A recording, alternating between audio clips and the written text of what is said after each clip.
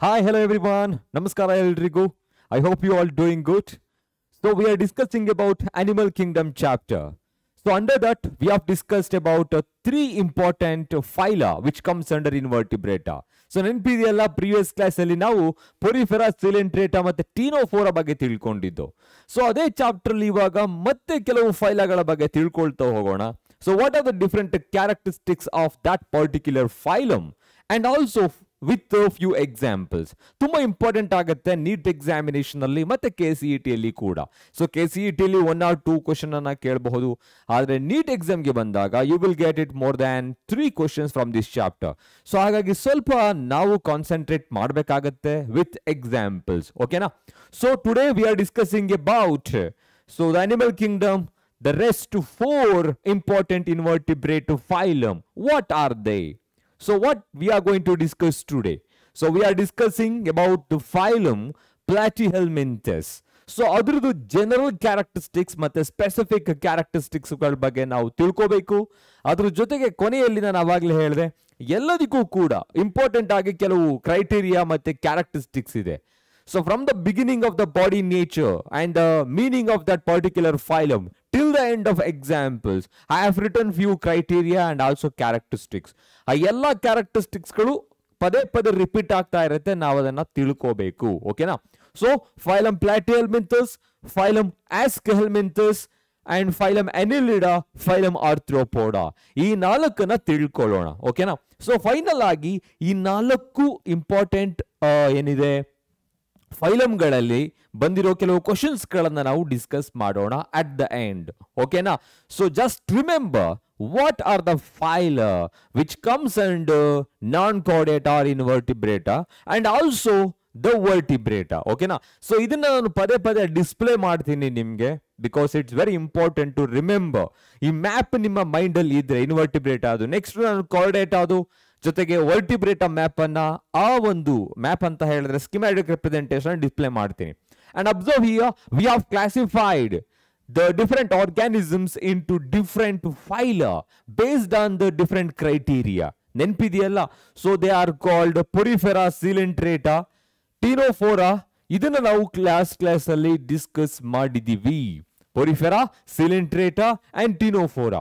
And today we are going to discuss about ಪ್ಲಾಟಿಹೆಲ್ಮಿಂಥಸ್, ಆಸ್ಕ್ಹೆಲ್ಮಿಂಥಸ್, ಅನೆಲಿಡಾ and Arthropoda. ಇಷ್ಟನ್ನ discuss ಮಾಡೋಣ. ಓಕೆನಾ? So and litre Mollusca, ಎಕೈನೋಡರ್ಮೆಟಾ, ಹೆಮಿಕಾರ್ಡೇಟಾ, ಅವು 3 discuss ಮಾಡೋಣ. So after that we come to the Chordata. ಕಾರ್ಡೇಟಾದಲ್ಲಿ ಬರೋ different ಕ್ಲಾಸಸ್ಗಳು, super ಕ್ಲಾಸಸ್ಗಳ ಬಗ್ಗೆ ತಿಳ್ಕೋಬೇಕು. Okay, so without wasting time, let's get started. The today's topic, the very first topic is phylum Platyhelminthes. So ಹೆಸರನ್ನ ನಾವು decode ಮಾಡಿದ್ರೆ we can easily remember the characteristics of this particular phylum. ಎಲ್ಲದೂ ಕೂಡ ಅಷ್ಟೇನೆ, ನಾವು decode ಮಾಡೋದನ್ನ ಕಲ್ತಿರ್ಬೇಕಷ್ಟೇನೆ. So ಏನಿದೆ, first we need to understand the meaning of this phylum. Platyhelminthes, they're also called flatworms. They're commonly called flatworms ಅಂತ ಹೇಳ್ತಾರೆ. So why we are calling them as flatworms? ಯಾಕೆ ಆ ತರ ಹೇಳ್ತೀವಿ? Their body is dorso-ventrally flattened, hence they are commonly called flatworm. Dorso-ventrally, dorsal ಅಂತ ಹೇಳಿದ್ರೆ ಹಿಂಭಾಗ, you can ಸೇ ಇಲ್ಲಿ ಬಂದಾಗ, ಅಥವಾ ಮೇಲ್ಭಾಗ ಅಂತ ಹೇಳ್ಬೋದು. Ventral side, that is the front view, R it may be front side, R it may be ಕೆಳಭಾಗ. So ಅದು ಕ್ರಾಲ್ ಮಾಡುವಾಗ ಕೆಳಭಾಗ ಆಗುತ್ತೆ, ಅದನ್ನು ನಾವು ಮುಂಭಾಗ ಅಂತ ಹೇಳ್ತೀವಿ. So these organisms body is ಡಾರ್ಸೋ ವೆಂಟ್ರಲಿ ಫ್ಲಾಟನ್ಡ್. ಮೇಲೆ ಮತ್ತೆ ಕೆಳಭಾಗದಲ್ಲಿ ಫ್ಲಾಟ್ ಆಗಿರೋದ್ರಿಂದ ದೇ ಆರ್ ಕಾಮನ್ಲಿ ಕಾಲ್ಡ್ ಫ್ಲಾಟ್ವರ್ಮ್ಸ್. ಅವುಗಳಿಗೆ ಫ್ಲಾಟ್ವರ್ಮ್ಸ್ ಅಂತ ಹೇಳ್ತೀವಿ. The meaning is as I said, so ಏನಾಗಿರುತ್ತೆ, ಫ್ಲಾಟ್ ವರ್ಮ್ ಅಂತ ಹೇಳ್ತೀವಿ. ಸೊ ಪ್ಲಾಟಿ ಅಂತ ಹೇಳಿದ್ರೆ ಪ್ಲೇಟ್, ಫ್ಲಾಟ್. ಹೆಲ್ಮಿಂಥೆಸ್ ಅಂತ ಹೇಳಿದ್ರೆ ಹೆಲ್ಮಿಂಥಿಸ್ ಡಿಸೀಸಸ್ ಅಂತ ಕೇಳಿರ್ಬೋದು ನೀವು, ಹೆಲ್ಮಿಂಥಿಕ್ diseases. So these are called worms, ಅವುಗಳಿಗೆ ವರ್ಮ್ಸ್ ಅಂತ ಹೇಳ್ಬೋದು. ಸೊ ಹಾಗಿದ್ರೆ ಸೊ ಮೀನಿಂಗ್ ಏನ್ ಬರುತ್ತೆ, ಫ್ಲಾಟ್ ವರ್ಮ್ಸ್ ಅಂತ ಹೇಳ್ಬಿಟ್ಟು. So why we are calling them S flat worms? Because their body is ಡಾರ್ಸೋ-ವೆಂಟ್ರಲಿ ಫ್ಲಾಟನ್ಡ್. So their body is dorso-ventrally flattened, flat ಆಗಿರುತ್ತೆ. So hence they are called flatworms or platyhelminthes ಅಂತ ಹೇಳ್ತೀವಿ. So next ಇವಾಗ habitat or nature ಅನ್ನ ನೋಡೋಣ. So ಪದೇ ಪದೇ ನಾನು ಇದನ್ನು ರಿಪೀಟ್ ಮಾಡ್ತಾ ಇರ್ತೀನಿ. Till the end of Echinodermata, you must remember what's their habitat. Habitat in the sense the place of living. So where they are living. So whether they are terrestrial or aquatic. So whether they are free living or it may be the parasite. Parasite ಆಗಿದ್ರೆ endo parasite ಆಗಿರುತ್ತಾ, ಎಕ್ಟೋ parasite ಆಗಿರುತ್ತಾ. So ಅಲ್ಲೂ ಕೂಡ aquatic ಬಂದಾಗ marine ಆಗಿರುತ್ತಾ, fresh water ಆಗಿರುತ್ತಾ, ಇಷ್ಟು concept ನಿಮ್ಮ mind ಅಲ್ಲಿ ಇರಬೇಕು. So ಹಾಗಿದ್ರೆ habitat ಬಂದು ಇವೆಲ್ಲ ಏನಾಗಿರ್ಬೋದು, few of them are usually free living. So ನಾವು ಡೈರೆಕ್ಟ್ ಆಗಿ ಫ್ಯೂ ಅಂತ ಹೇಳ್ತಾ ಇದ್ದೀನಿ. Most of them are parasitic in nature. So they are usually parasitic. Parasites ಅಂತ ಹೇಳ್ಬೋದಲ್ವಾ ಹ್ಯಾಬಿಟ್ಯಾಟ್ ಬಂದು. ಹ್ಯಾಬಿಟ್ಯಾಟ್ ಪ್ಯಾರಾಸೈಟ್ಸ್ ಅಂತ ಹೇಳಿದ್ರೆ these are the organisms which are living inside the host body. Host ಬಾಡಿಯ ಒಳಭಾಗದಲ್ಲಿ ಬದುಕುತ್ತೆ, ಅದನ್ನ ಎಂಡೋ ಪ್ಯಾರಾಸೈಟ್ ಅಂತ ಹೇಳ್ತೀವಿ. ಸೊ ಹಾಗಾಗಿ most of them are parasites. Only few of them are ಏನಾಗಿರುತ್ತೆ, ಕಾಮನ್ ಆಗಿ ಫ್ರೀ ಲಿವಿಂಗ್ ಆಗಿರುತ್ತೆ. Example planaria. So free living ಅಂತ ಬರೆಯೋಣ, free living. So understood. So what is there habitat? Habitat ಅಂತ ಹೇಳಿದ್ರೆ ಅದು ನೀರಿನಲ್ಲಿ ಇದೆಯಾ ಇಲ್ಲ ನೆಲದ ಮೇಲೆ ಇದೆಯಾ ಅಂತ ಹೇಳ್ಬೋದು. ಬಟ್ ಎಲ್ಲಿದೆ ಇದು ಇವಾಗ? They are usually present with in the host body. Host ಬಾಡಿಯ ಒಳಭಾಗದಲ್ಲಿದೆ, including human beings as well. Okay, ಕೆಲವು ಪೋರ್ಕಲ್ ಇರುತ್ತೆ. ಸೊ ಅಂತ ಹೇಳಿ ನಾವು ಕಾಮನ್ ಆಗಿ ಪಿಗ್ಸ್ಗಳು ಅಲ್ಲೆಲ್ಲ ಕಂಡು ಬರ್ತಾ ಹೋಗುತ್ತೆ. ಸೊ ಹಾಗಾಗಿ these are called parasites. Parasites are the organisms which lives on other body or inside their body. They are called host. ಇವುಗಳಿಗೆ ಪ್ಯಾರಾಸೈಟ್ ಅಂತ ಹೇಳ್ತಾ ಇದೀವಿ. Few of them are free living. Example planaria. So example ನ ಹೀಗಲೇ ನೆನ್ಪಿಟ್ಕೊಂಡ್ಬಿಡಿ. ಯಾವ್ಯಾವ್ದಿದೆ? Tinea ಸೋಲಿಯಂ ಅಂತ ಹೇಳಿದ್ರೆ commonly known as tape worm ಅಂತ ಆಗುತ್ತೆ. So ಅದೇ ತರ ಡಿಫ್ರೆಂಟ್ ಆಗಿ ಪ್ಲನೇರಿಯಾ ಅಂತ ಹೇಳಿದೆ. ಪ್ಲನೇರಿಯಾವನ್ನ ನೆನ್ಪಿಟ್ಕೊಳ್ಳಿ. ಸೊ ಜೊತೆಗೆ ಫ್ಯಾಸಿಯೋಲಾ, ಲಿವರ್ ಫ್ಲೂಕ್ ಅಂತ ಹೇಳ್ತೀವಿ, ಫ್ಯಾಸಿಯೋಲಾ. ಸೊ ಟೀನಿಯಾ, ಫ್ಯಾಸಿಯೋಲಾ ಎರಡು ಎಕ್ಸಾಂಪಲ್ ನ ಕೊಟ್ಟಿದ್ದಾರೆ ನಿಮ್ಮ ಟೆಕ್ಸ್ಟ್ ಬುಕ್ ಇಂದಲ್ಲಿ, ನೆನ್ಪಿಟ್ಕೊಬೇಕು. ಇನ್ನೊಂದು planaria.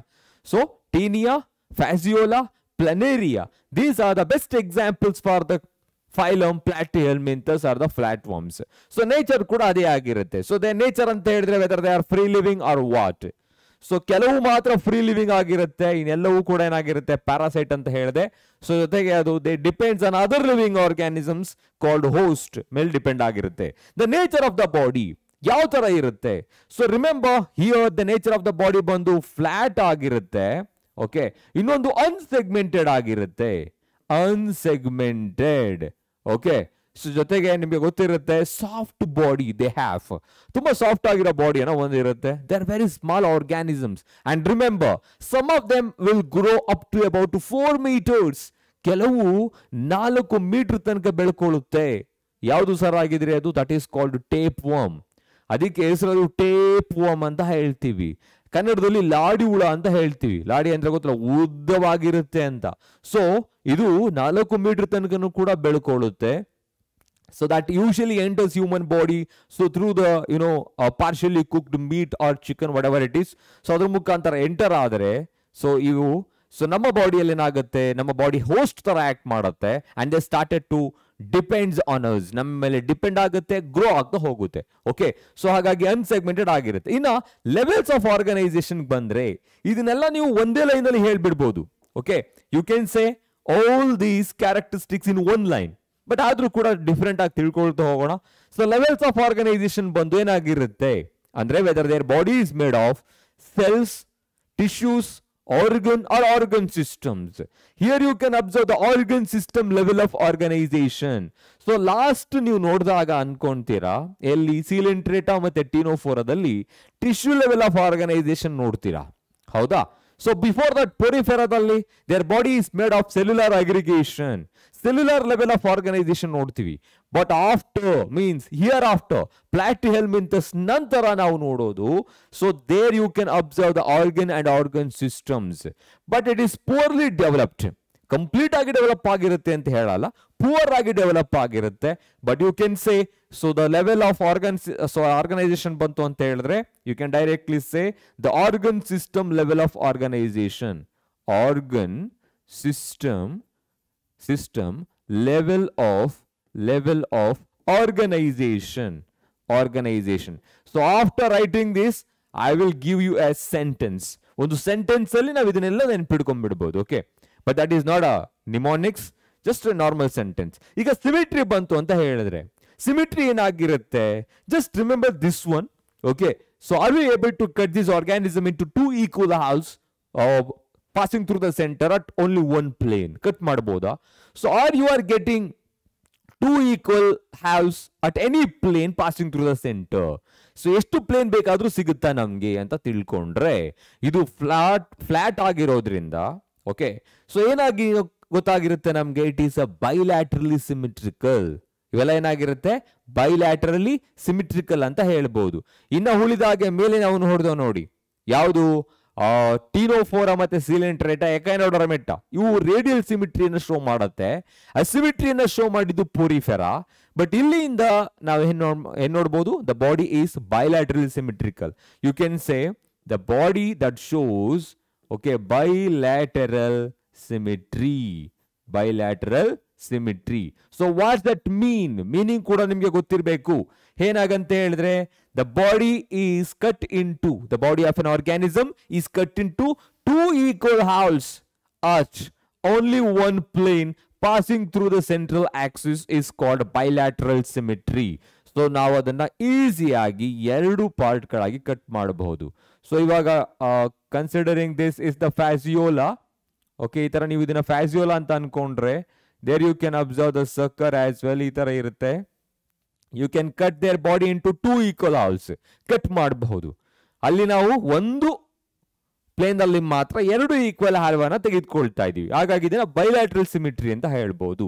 Next, when it comes to the next section, body walls are the embryonic layers. So based on the number of body walls they have, okay, we are classifying them as what a diploblastic and triploblastic. ಇಲ್ಲಿಂದ ಏನಾಗಿರುತ್ತೆ? Usual ಆಗಿ you can observe triploblastic animal. Their body is made of 3 embryonic layers commonly called ectoderm, mesoderm and endoderm. So 3 ಲೇಯರ್ಗಳಿರೋದ್ರಿಂದ you can easily say they are commonly called triploblastic animal. Triploblastic animals. So triploblastic animals ಅಂತ ಹೇಳಿದ್ರೆ their body is made of 3 embryonic layers R germ layers. So they are called ectoderm, mesoderm and endoderm. ಇನ್ನ normal ಆಗಿ when we are talking about diploblastic, okay, ಯಾವ್ಯಾವ್ದು ಇರುತ್ತೆ? The very first 3, Porifera, Coelenterata, Ctenophora ದಲ್ಲಿ there you can observe ectoderm and also endoderm. In between them there will be a undifferentiated layer called mesoglea is present, I said. Okay, so ಅದು mesenchyma ಅಂತಾನು ಕೂಡ ಹೇಳ್ತೀವಿ, mesenchyma. So this is triploblastic animals. Their body is made of 3 embryonic layers are called, 3 body walls are present, triploblastic. In a body cavity ke bandaga, you know the body cavity scientifically called the coelom. Coelom anta ಹೇಳ್ತೀವಿ, ಹೌದಲ್ಲ? ಹಾಗಿದ್ರೆ ಇಲ್ಲಿ coelom ಇರುತ್ತಾ ಇರಲ್ವಾ? So ನೆನ್ಪಿಟ್ಕೊಂಡ್ಬಿಡಿ, the first 3 ಅನ್ನ coelom ಬರೆಯೋದಕ್ಕೆ ಹೋಗ್ಬೇಡಿ. There you can observe only what is that the water transport system, or it may be the canal system in the porifera. Spongocoel is present, and when it comes to water vascular system present in coelenterata, ಅದಕ್ಕೆ ಅದನ್ನ coelenterata ಅಂತ ಹೇಳ್ತೀವಿ. Cnidaria, ನೀಡೋಬ್ಲಾಸ್ಟ್ ಇರೋದ್ರಿಂದ, nematocyst ಇರೋದ್ರಿಂದ cnidarians ಅಂತ ಹೇಳ್ತೀವಿ. So ಅದನ್ನ ಬಿಟ್ರೆ ಇಲ್ಲಿಂದ ನೀವು ನೋಡ್ತೀರಾ, so clearly you can easily say they are called acoelomates. The body cavity is absent. ಇಲ್ಲಿ ಬಾಡಿ ಕ್ಯಾವಿಟಿ ಇರೋದಿಲ್ಲ, hence these are called acoelomates. So that means the body cavity is absent. Body cavity is absent ಅಂತ ಹೇಳ್ಬೋದು. ಓಕೆನಾ? So ಅರ್ಥ ಆಗಿದೆ ಅಂತ ಅನ್ಕೊಂಡಿದ್ದೀನಿ. Just remember that. So ಇನ್ನು ಉಳಿದಾಗೆ ನಾವು ಬೇರೆ ಕ್ಯಾರೆಕ್ಟರಿಸ್ಟಿಕ್ಸ್ ಬಗ್ಗೆ ತಿಳ್ಕೋಣ. ಸೊ ಅಕಸ್ಮಾತ್ ಇದ್ರೆ ಬಾಡಿ ಕ್ಯಾವಿಟಿ ಇದ್ರೆ ನೆಕ್ಸ್ಟ್ ಫೈಲಮ್ಗಳಲ್ಲಿ ಅದು ಸಿಲೋಮೇಟ್ ಆಗಿರುತ್ತೆ. ಇದ್ರೂ ಕೂಡ ಟ್ರೂ ಆಗಿಲ್ಲ ಅಂತ ಹೇಳಿದ್ರೆ ಅದು ಸೂಡೋ ಸಿಲೋಮೇಟ್ ಆಗಿರುತ್ತೆ. ಸೊ ಅದೇ ಇಂಪಾರ್ಟೆಂಟ್ ಕ್ಯಾರೆಕ್ಟರಿಸ್ಟಿಕ್ಸ್. ಓಕೆ, ಎಲ್ಲಿ ಆ ಕ್ಯಾವಿಟಿ ಯಾವ ತರ ಇರುತ್ತೆ ಅಂತ ಹೇಳೋದು. So you understood. So later I am going to explain it once again. And observe here rest of the characteristics. For example, phylum Platyhelminthes ಅಲ್ಲಿ locomotion ಯಾವ ತರ ಇರುತ್ತೆ? What type of locomotion is present in flatworms. So they will be, that means they are using few kind of cilia. Ciliated irutte. Innondu, they are using only the sucker and hooks for the locomotion. They are using the suckers. Suckers galna use ಮಾಡುತ್ತೆ, or the cilia. Cilia galna use ಮಾಡುತ್ತೆ. Okay, so they are endoparasite, you know, they are present and living inside our body. ಹೊಳಭಾಗದಲ್ಲಿ ಇರುತ್ತೆ. So they are not showing too much of mobility. Mobility anna ಜಾಸ್ತಿ show ಮಾಡಲ್ಲ. But if they want to move from one place to another place, they are using the body cilia, and also they are using some anchoring part like a sucker and hooks. Sucker ಮತ್ತೆ hooks ಗಳನ್ನ use ಮಾಡುತ್ತೆ. Okay, ಗೊತ್ತಿರುತ್ತೆ sucker ಅಂತ ಹೇಳಿದ್ರೆ these are the part which are used to adhere to the internal organ of the body. Hooks ಕೂಡ ಹಾಗೆ ಇರುತ್ತೆ. ಹಾಗಾಗಿ they are using suckers and cilia, body cilia for the locomotion. ಇನ್ನು digestion ಬಂದ್ರೆ common ಆಗಿ ಏನಾಗಿರುತ್ತೆ, elementary canal is complete ಇರುತ್ತೆ. ಆದ್ರೆ poorly developed, you can say here digestion extracellular. So digestion is extracellular ಅಂತ ಹೇಳಿದ್ರೆ ಸೆಲ್ಯುಲಾರ್ ನ ಒಳಭಾಗದಲ್ಲಿ ಆಗೋದಲ್ಲ, ಇದು ಹೊರಭಾಗದಲ್ಲಿ. ಸೊ ಇಂಟ್ರಾಸೆಲ್ಯುಲಾರ್ ನೋಡಿದ್ರೆ ನಾವು ಪ್ರೀವಿಯಸ್ ಆಗಿ few of the ಸಿಲಿಂಟ್ರೇಟಾ as well as most of ಪುರಿಫೆರೆನ್ಸ್. But ಇಲ್ಲಿಗೆ ಬಂದಾಗ ಡೈಜೆಷನ್ ಏನಾಗಿರುತ್ತೆ, elementary canal is ಇನ್ಕಂಪ್ಲೀಟ್ಲಿ developed, poorly developed. Why, sir? Because most of them are parasite. They are already taking the digested food. So the food already ಏನಾಗಿರುತ್ತೆ, digest ಆಗಿರುತ್ತೆ, almost assimilate ಆಗ್ತಾ ಇರುತ್ತೆ. So hence, as they are taking the digested food from the host body, so they have no function to digest further. So ಹಾಗಾಗಿ ಏನಾಗಿರುತ್ತೆ, poorly developed ಆಗಿರುತ್ತೆ. Digestion is extracellular and also poorly developed, you can say. Poorly developed. Okay, developed, you can say. So rest of that. ಇನ್ನು respiration ಬಂತು ಅಂತ ಹೇಳಿದ್ರೆ ಯಾವ ತರ ಇರುತ್ತೆ, ಏರೋಬಿಕ್ ಮತ್ತೆ ಎನೈರೋಬಿಕ್ ರೆಸ್ಪಿರೇಷನ್ ಅಂತ ಹೇಳ್ತೀವಿ ನಾವು. So the respiratory organs are absent. ಇಲ್ಲಿ ರೆಸ್ಪಿರೇಟರಿ ಆರ್ಗನ್ಸ್ಗಳು ಆಬ್ಸೆಂಟ್ ಆಗಿರುತ್ತೆ. ಎಲ್ಲ ಪ್ರೋಸೆಸ್ಗಳು ಡಿಫ್ಯೂಷನ್ ಮತ್ತೆ ಆಸ್ಮೋಸಿಸ್ ಪ್ರೋಸೆಸ್ ಮುಖಾಂತರನೇ ಆಗುತ್ತೆ. ಆದ್ರೆ ಇಲ್ಲಿಗೆ ಬಂದಾಗ ಫ್ರೀ ಲಿವಿಂಗ್ ಆರ್ಗ್ಯಾನಿಸಮ್ಸ್ ಗಳಲ್ಲಿ you can observe, free living organisms ಗಳಲ್ಲಿ there you can observe the what is that, aerobic respiration. But in the case of parasites ಗಳಲ್ಲಿ ನೋಡಿದಾಗ ನೀವು ಏನ್ ನೋಡ್ಬೋದು, anaerobic respiration ನೋಡ್ತೀವಿ. You know the meaning of aerobic and anaerobic. So if they are using oxygen to break down the glucose, so to produce energy, that is called aerobic. If they are not utilizing the oxygen for the breakdown of their food or the glucose, combustion of the glucose, so that is called anaerobic respiration, fermentation anta kuda helbodu. So in other words, in a circulatory system is absent, you can say absent.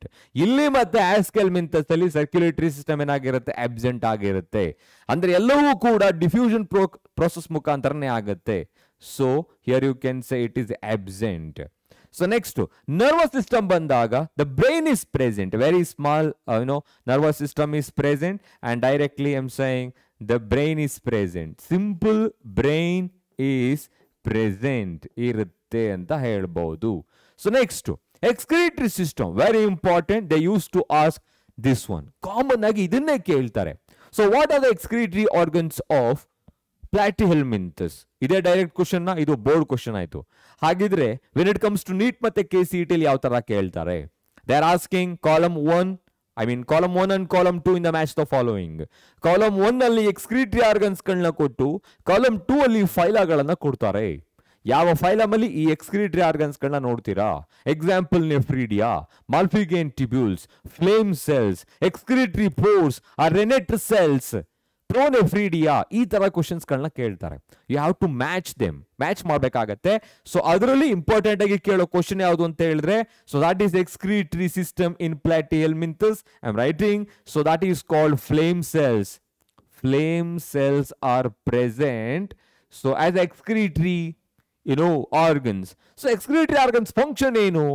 They are very essential to remove the nitrogenous waste or excretory waste and also maintaining the body temperature indirectly.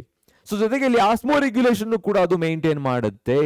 Regulation of the body temperature by removing the waste and also maintaining the Osmo regulation. So ಹಾಗಾಗಿ flame cells are present here. ಇನ್ನು reproduction ಬಂತು ಅಂತ ಹೇಳಿದ್ರೆ S it's also very important. ಏನಾಗಿರ್ಬೋದು examples ಬರ್ದ್ಬಿಡ್ತೀನಿ ಅವಾಗಲೇ ಹೇಳಿದಾಗೆ. So tinea ಸೋಲಿಯಂ are you can say tape worm ಅಂತ ಹೇಳ್ಬಿಟ್ಟು tape worm. So ಇನ್ನೊಂದು ಯಾವ್ದು ಹೇಳಿದೆ ಫ್ಯಾಸಿಯೋಲಾ are you can say ಲಿವೋಫ್ಲೂಕ್ and also planaria. So ಇದೆಲ್ಲ ಇರುತ್ತೆ. ಇವಾಗ ಪ್ಲನೇರಿಯಾ ಎಲ್ಲೋ ವರ್ಡ್ ಕೇಳಿದ್ದೀರಾ ನೀವು, ಹೌದಾ? ಎಲ್ಲಿ ನಿಮ್ಮ ಕ್ಲಾಸ್ 10 ಅಲ್ಲಿ ಕೂಡ ಕೇಳಿರಬಹುದೇನೋ, ಮತ್ತೆ ಸೆಕೆಂಡ್ PU ಅಲ್ಲೂ ಕೂಡ ಬರುತ್ತೆ ಅದು. ಸೊ ಯಾವ ಕೇಸಲ್ಲಿ ಬರುತ್ತೆ ಅಂತ ಹೇಳಿದ್ರೆ in the case of reproduction you have discuss that regeneration power.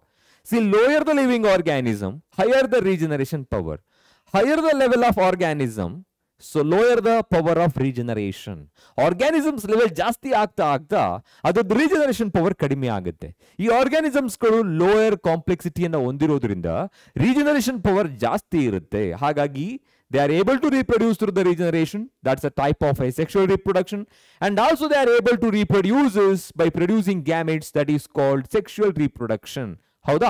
So ಹಾಗಾಗಿ you can say they are usually ಏನಾಗಿರುತ್ತೆ ಹರ್ಮಾಫ್ರೊಡೈಟ್ಸ್. ಇವುಗಳು ಹರ್ಮಾಫ್ರೊಡೈಟ್ಸ್ ಆಗಿರುತ್ತೆ.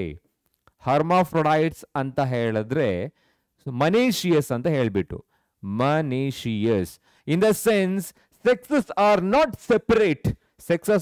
separate. So bisexual you can say, hermaphrodites you can say. And also they usually reproduces through sexual method or asexual method. Asexually and sexually they reproduce. Sexually by producing gametes, okay, and also asexually by the regeneration power in planaria. Now ನೋಡಬಹುದು. So ಇನ್ನು ಉಳಿದ ಹಾಗೆ, so whether they are producing young ones which is similar to them, similar to the adult or what, ಯಾವ ತರ ಇರುತ್ತೆ. So actually their development is occur through the many larval stages. You can say development is indirect. Development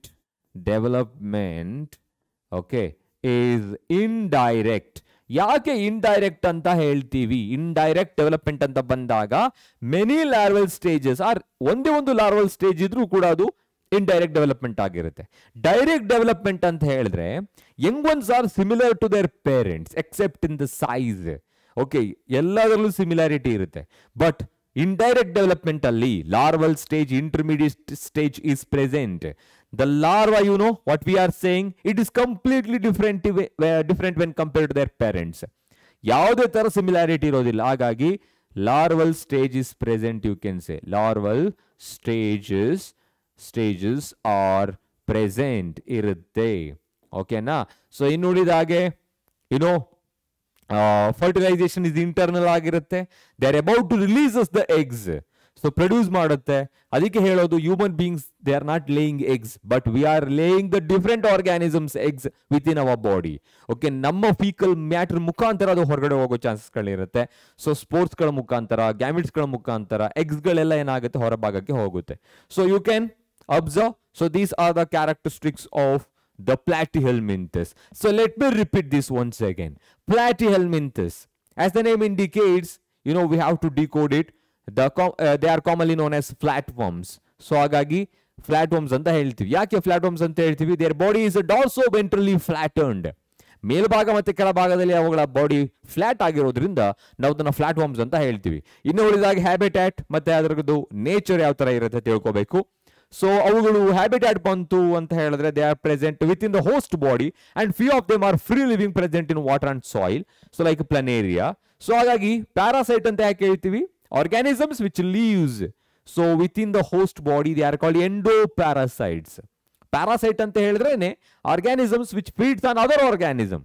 If they are present within the host body, they are called endoparasite.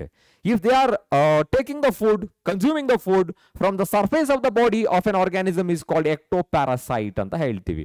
So avugalu most agi enagirutte endoparasite galagirute. In the nature of the body bandu flat agirutte, unsegmented agirutte.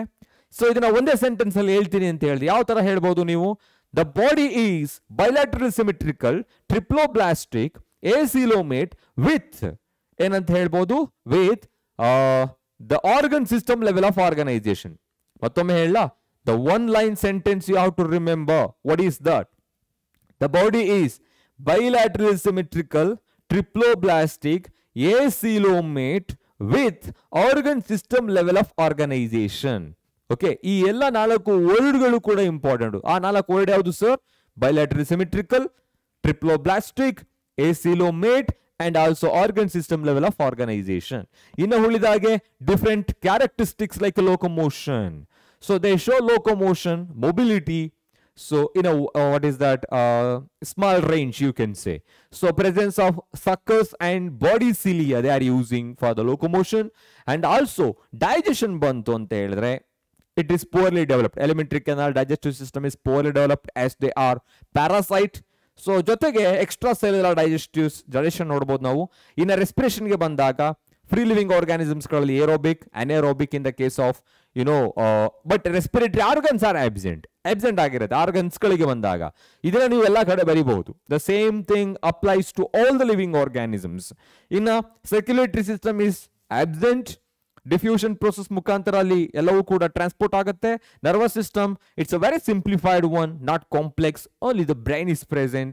You can say nerve ಗ್ಯಾಂಗ್ಲಿಯಾನ್ ಆ ತರ ಇರುತ್ತಲ್ಲ ಎನೆಲಿಡಾಗಳಲ್ಲಿ ಬಂದಾಗ ನಾನು ಹೇಳ್ತೀನಿ. ಇನ್ನು excretory system ಬಂದಾಗ flame cells are present. So used to remove the excretory waste as well as maintaining the osmoregulation. So next, reproduction bantu anta helidre, sexes are not separate. They are called monoecious.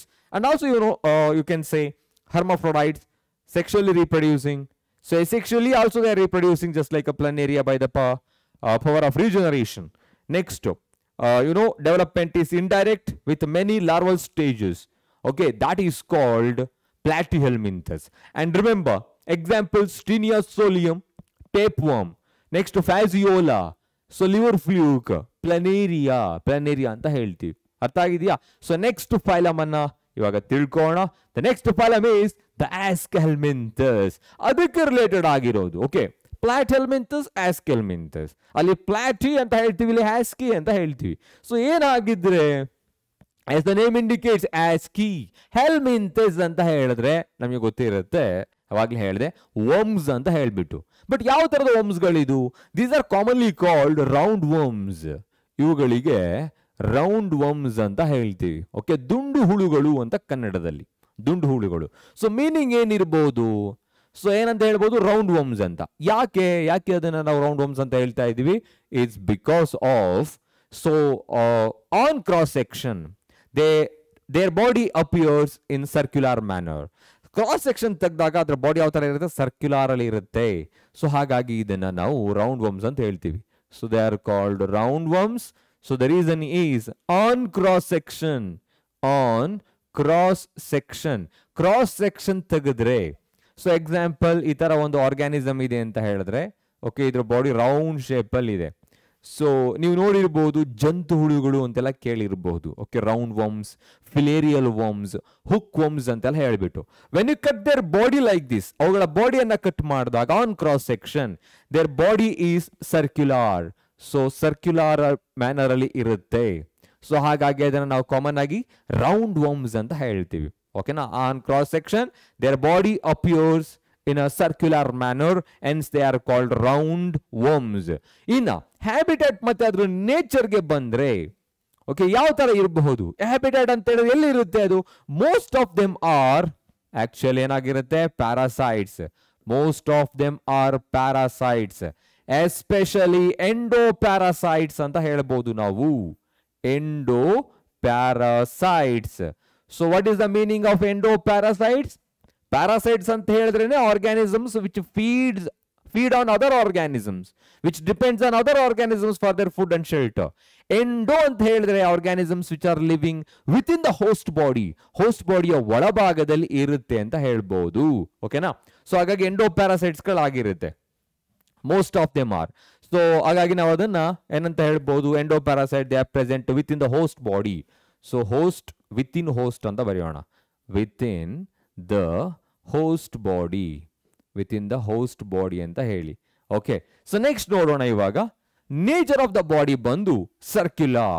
ಯಾವ ತರ ಇರುತ್ತೆ? Circular. ಇನ್ನೊಂದು unsegmented. ಇಲ್ಲಿ unsegmented body ನಾವು ನೋಡ್ಬೋದು. ಅಂದ್ರೆ ಯಾವುದೇ ತರ ಡಿವಿಷನ್ಸ್ಗಳು ಎಕ್ಸ್ಟರ್ನಲ್ ಅಂಡ್ ಇಂಟರ್ನಲ್ ಕಂಪಾರ್ಟ್ಮೆಂಟ್ಸ್ಗಳಾಗಿ ಅಲ್ಲಿ ಡಿವೈಡ್ ಆಗಿರೋದಿಲ್ಲ. ಸೊ ಹಾಗಾಗಿ you can say circular and unsegmented body ಅಂತ ಹೇಳ್ಬೋದು. ಇನ್ನು ಇದನ್ನೆಲ್ಲ ನಾನು ಒಂದೇ ಸೆಂಟೆನ್ಸ್ ಅಲ್ಲಿ ಹೇಳ್ಬೋದು ಅಂತ ಹೇಳಿದೀನಿ. But let's discuss one by one. Level of ಆರ್ಗನೈಸೇಷನ್ಗೆ ಬಂದ್ರೆ here also you can observe organ system level of organization. So ಹಾಗಾಗಿ organ system level of organization, system level of organization, okay, andre their body is well developed. You can observe cells, they aggregate together to form a tissue. ಟಿಶ್ಯೂಗಳೇನಾಗುತ್ತೆ, organ ಆಗುತ್ತೆ, organ becomes organ system. There are many organ systems are present in our body, including digestive system, circulatory system, nervous system, muscular system, endocrine system, skeletal system, ಈ ತರ. So ಈ ತರ ಅವುಗಳಲ್ಲಿ ಕೆಲವು ಸಿಸ್ಟಮ್ಗಳು ಇರುತ್ತೆ. Okay, whether they are ಪುವರ್ಲಿ developed are very well developed, but organ systems are present. So hence organ system level of organization. In a symmetry ge bandre, so body ನೋಡಿದ್ರೆ ಗೊತ್ತಾಗುತ್ತೆ as their body are circular ಅಲ್ಲಿ ಇರೋದ್ರಿಂದ. So ಜೊತೆಗೆ ನಾವಲ್ಲಿ clear ಆಗಿ ನೋಡಬಹುದು bilateral symmetry sir circular ಅಲ್ಲಿ ಇದೆ. So we can pass through the center. I mean once we cut that, passing through the center we will get many equal halves. ಆದ್ರೆ ಇವುಗಳು ಕೆಲವು ಆರ್ಗಾನಿಸಮ್ಸ್ಗಳನ್ನ ನಾವು ಕ್ಲಿಯರ್ ಆಗಿ ನೋಡೋದು ಬೈಲ್ಯಾಟ್ರಲ್ ಸಿಮಿಟ್ರಿಕಲ್ ಅಂತ. ಎಕ್ಸಾಕ್ಟ್ ಸಿಮಿಲರ್ ಆಗಿ ಸಿಗೋದು ನಮಗೆ ಕೇವಲ ಒಂದು ಪ್ಲೇನ್ ಅಲ್ಲಿ ಮಾತ್ರ. ಸೊ ಹಾಗಾಗಿ ದೇ ಶೋ ಬೈಲ್ಯಾಟ್ರಲ್ ಸಿಮಿಟ್ರಿಯನ್ನ ಶೋ ಮಾಡುತ್ತೆ, ಸಿಮಿಟ್ರಿಕಲ್.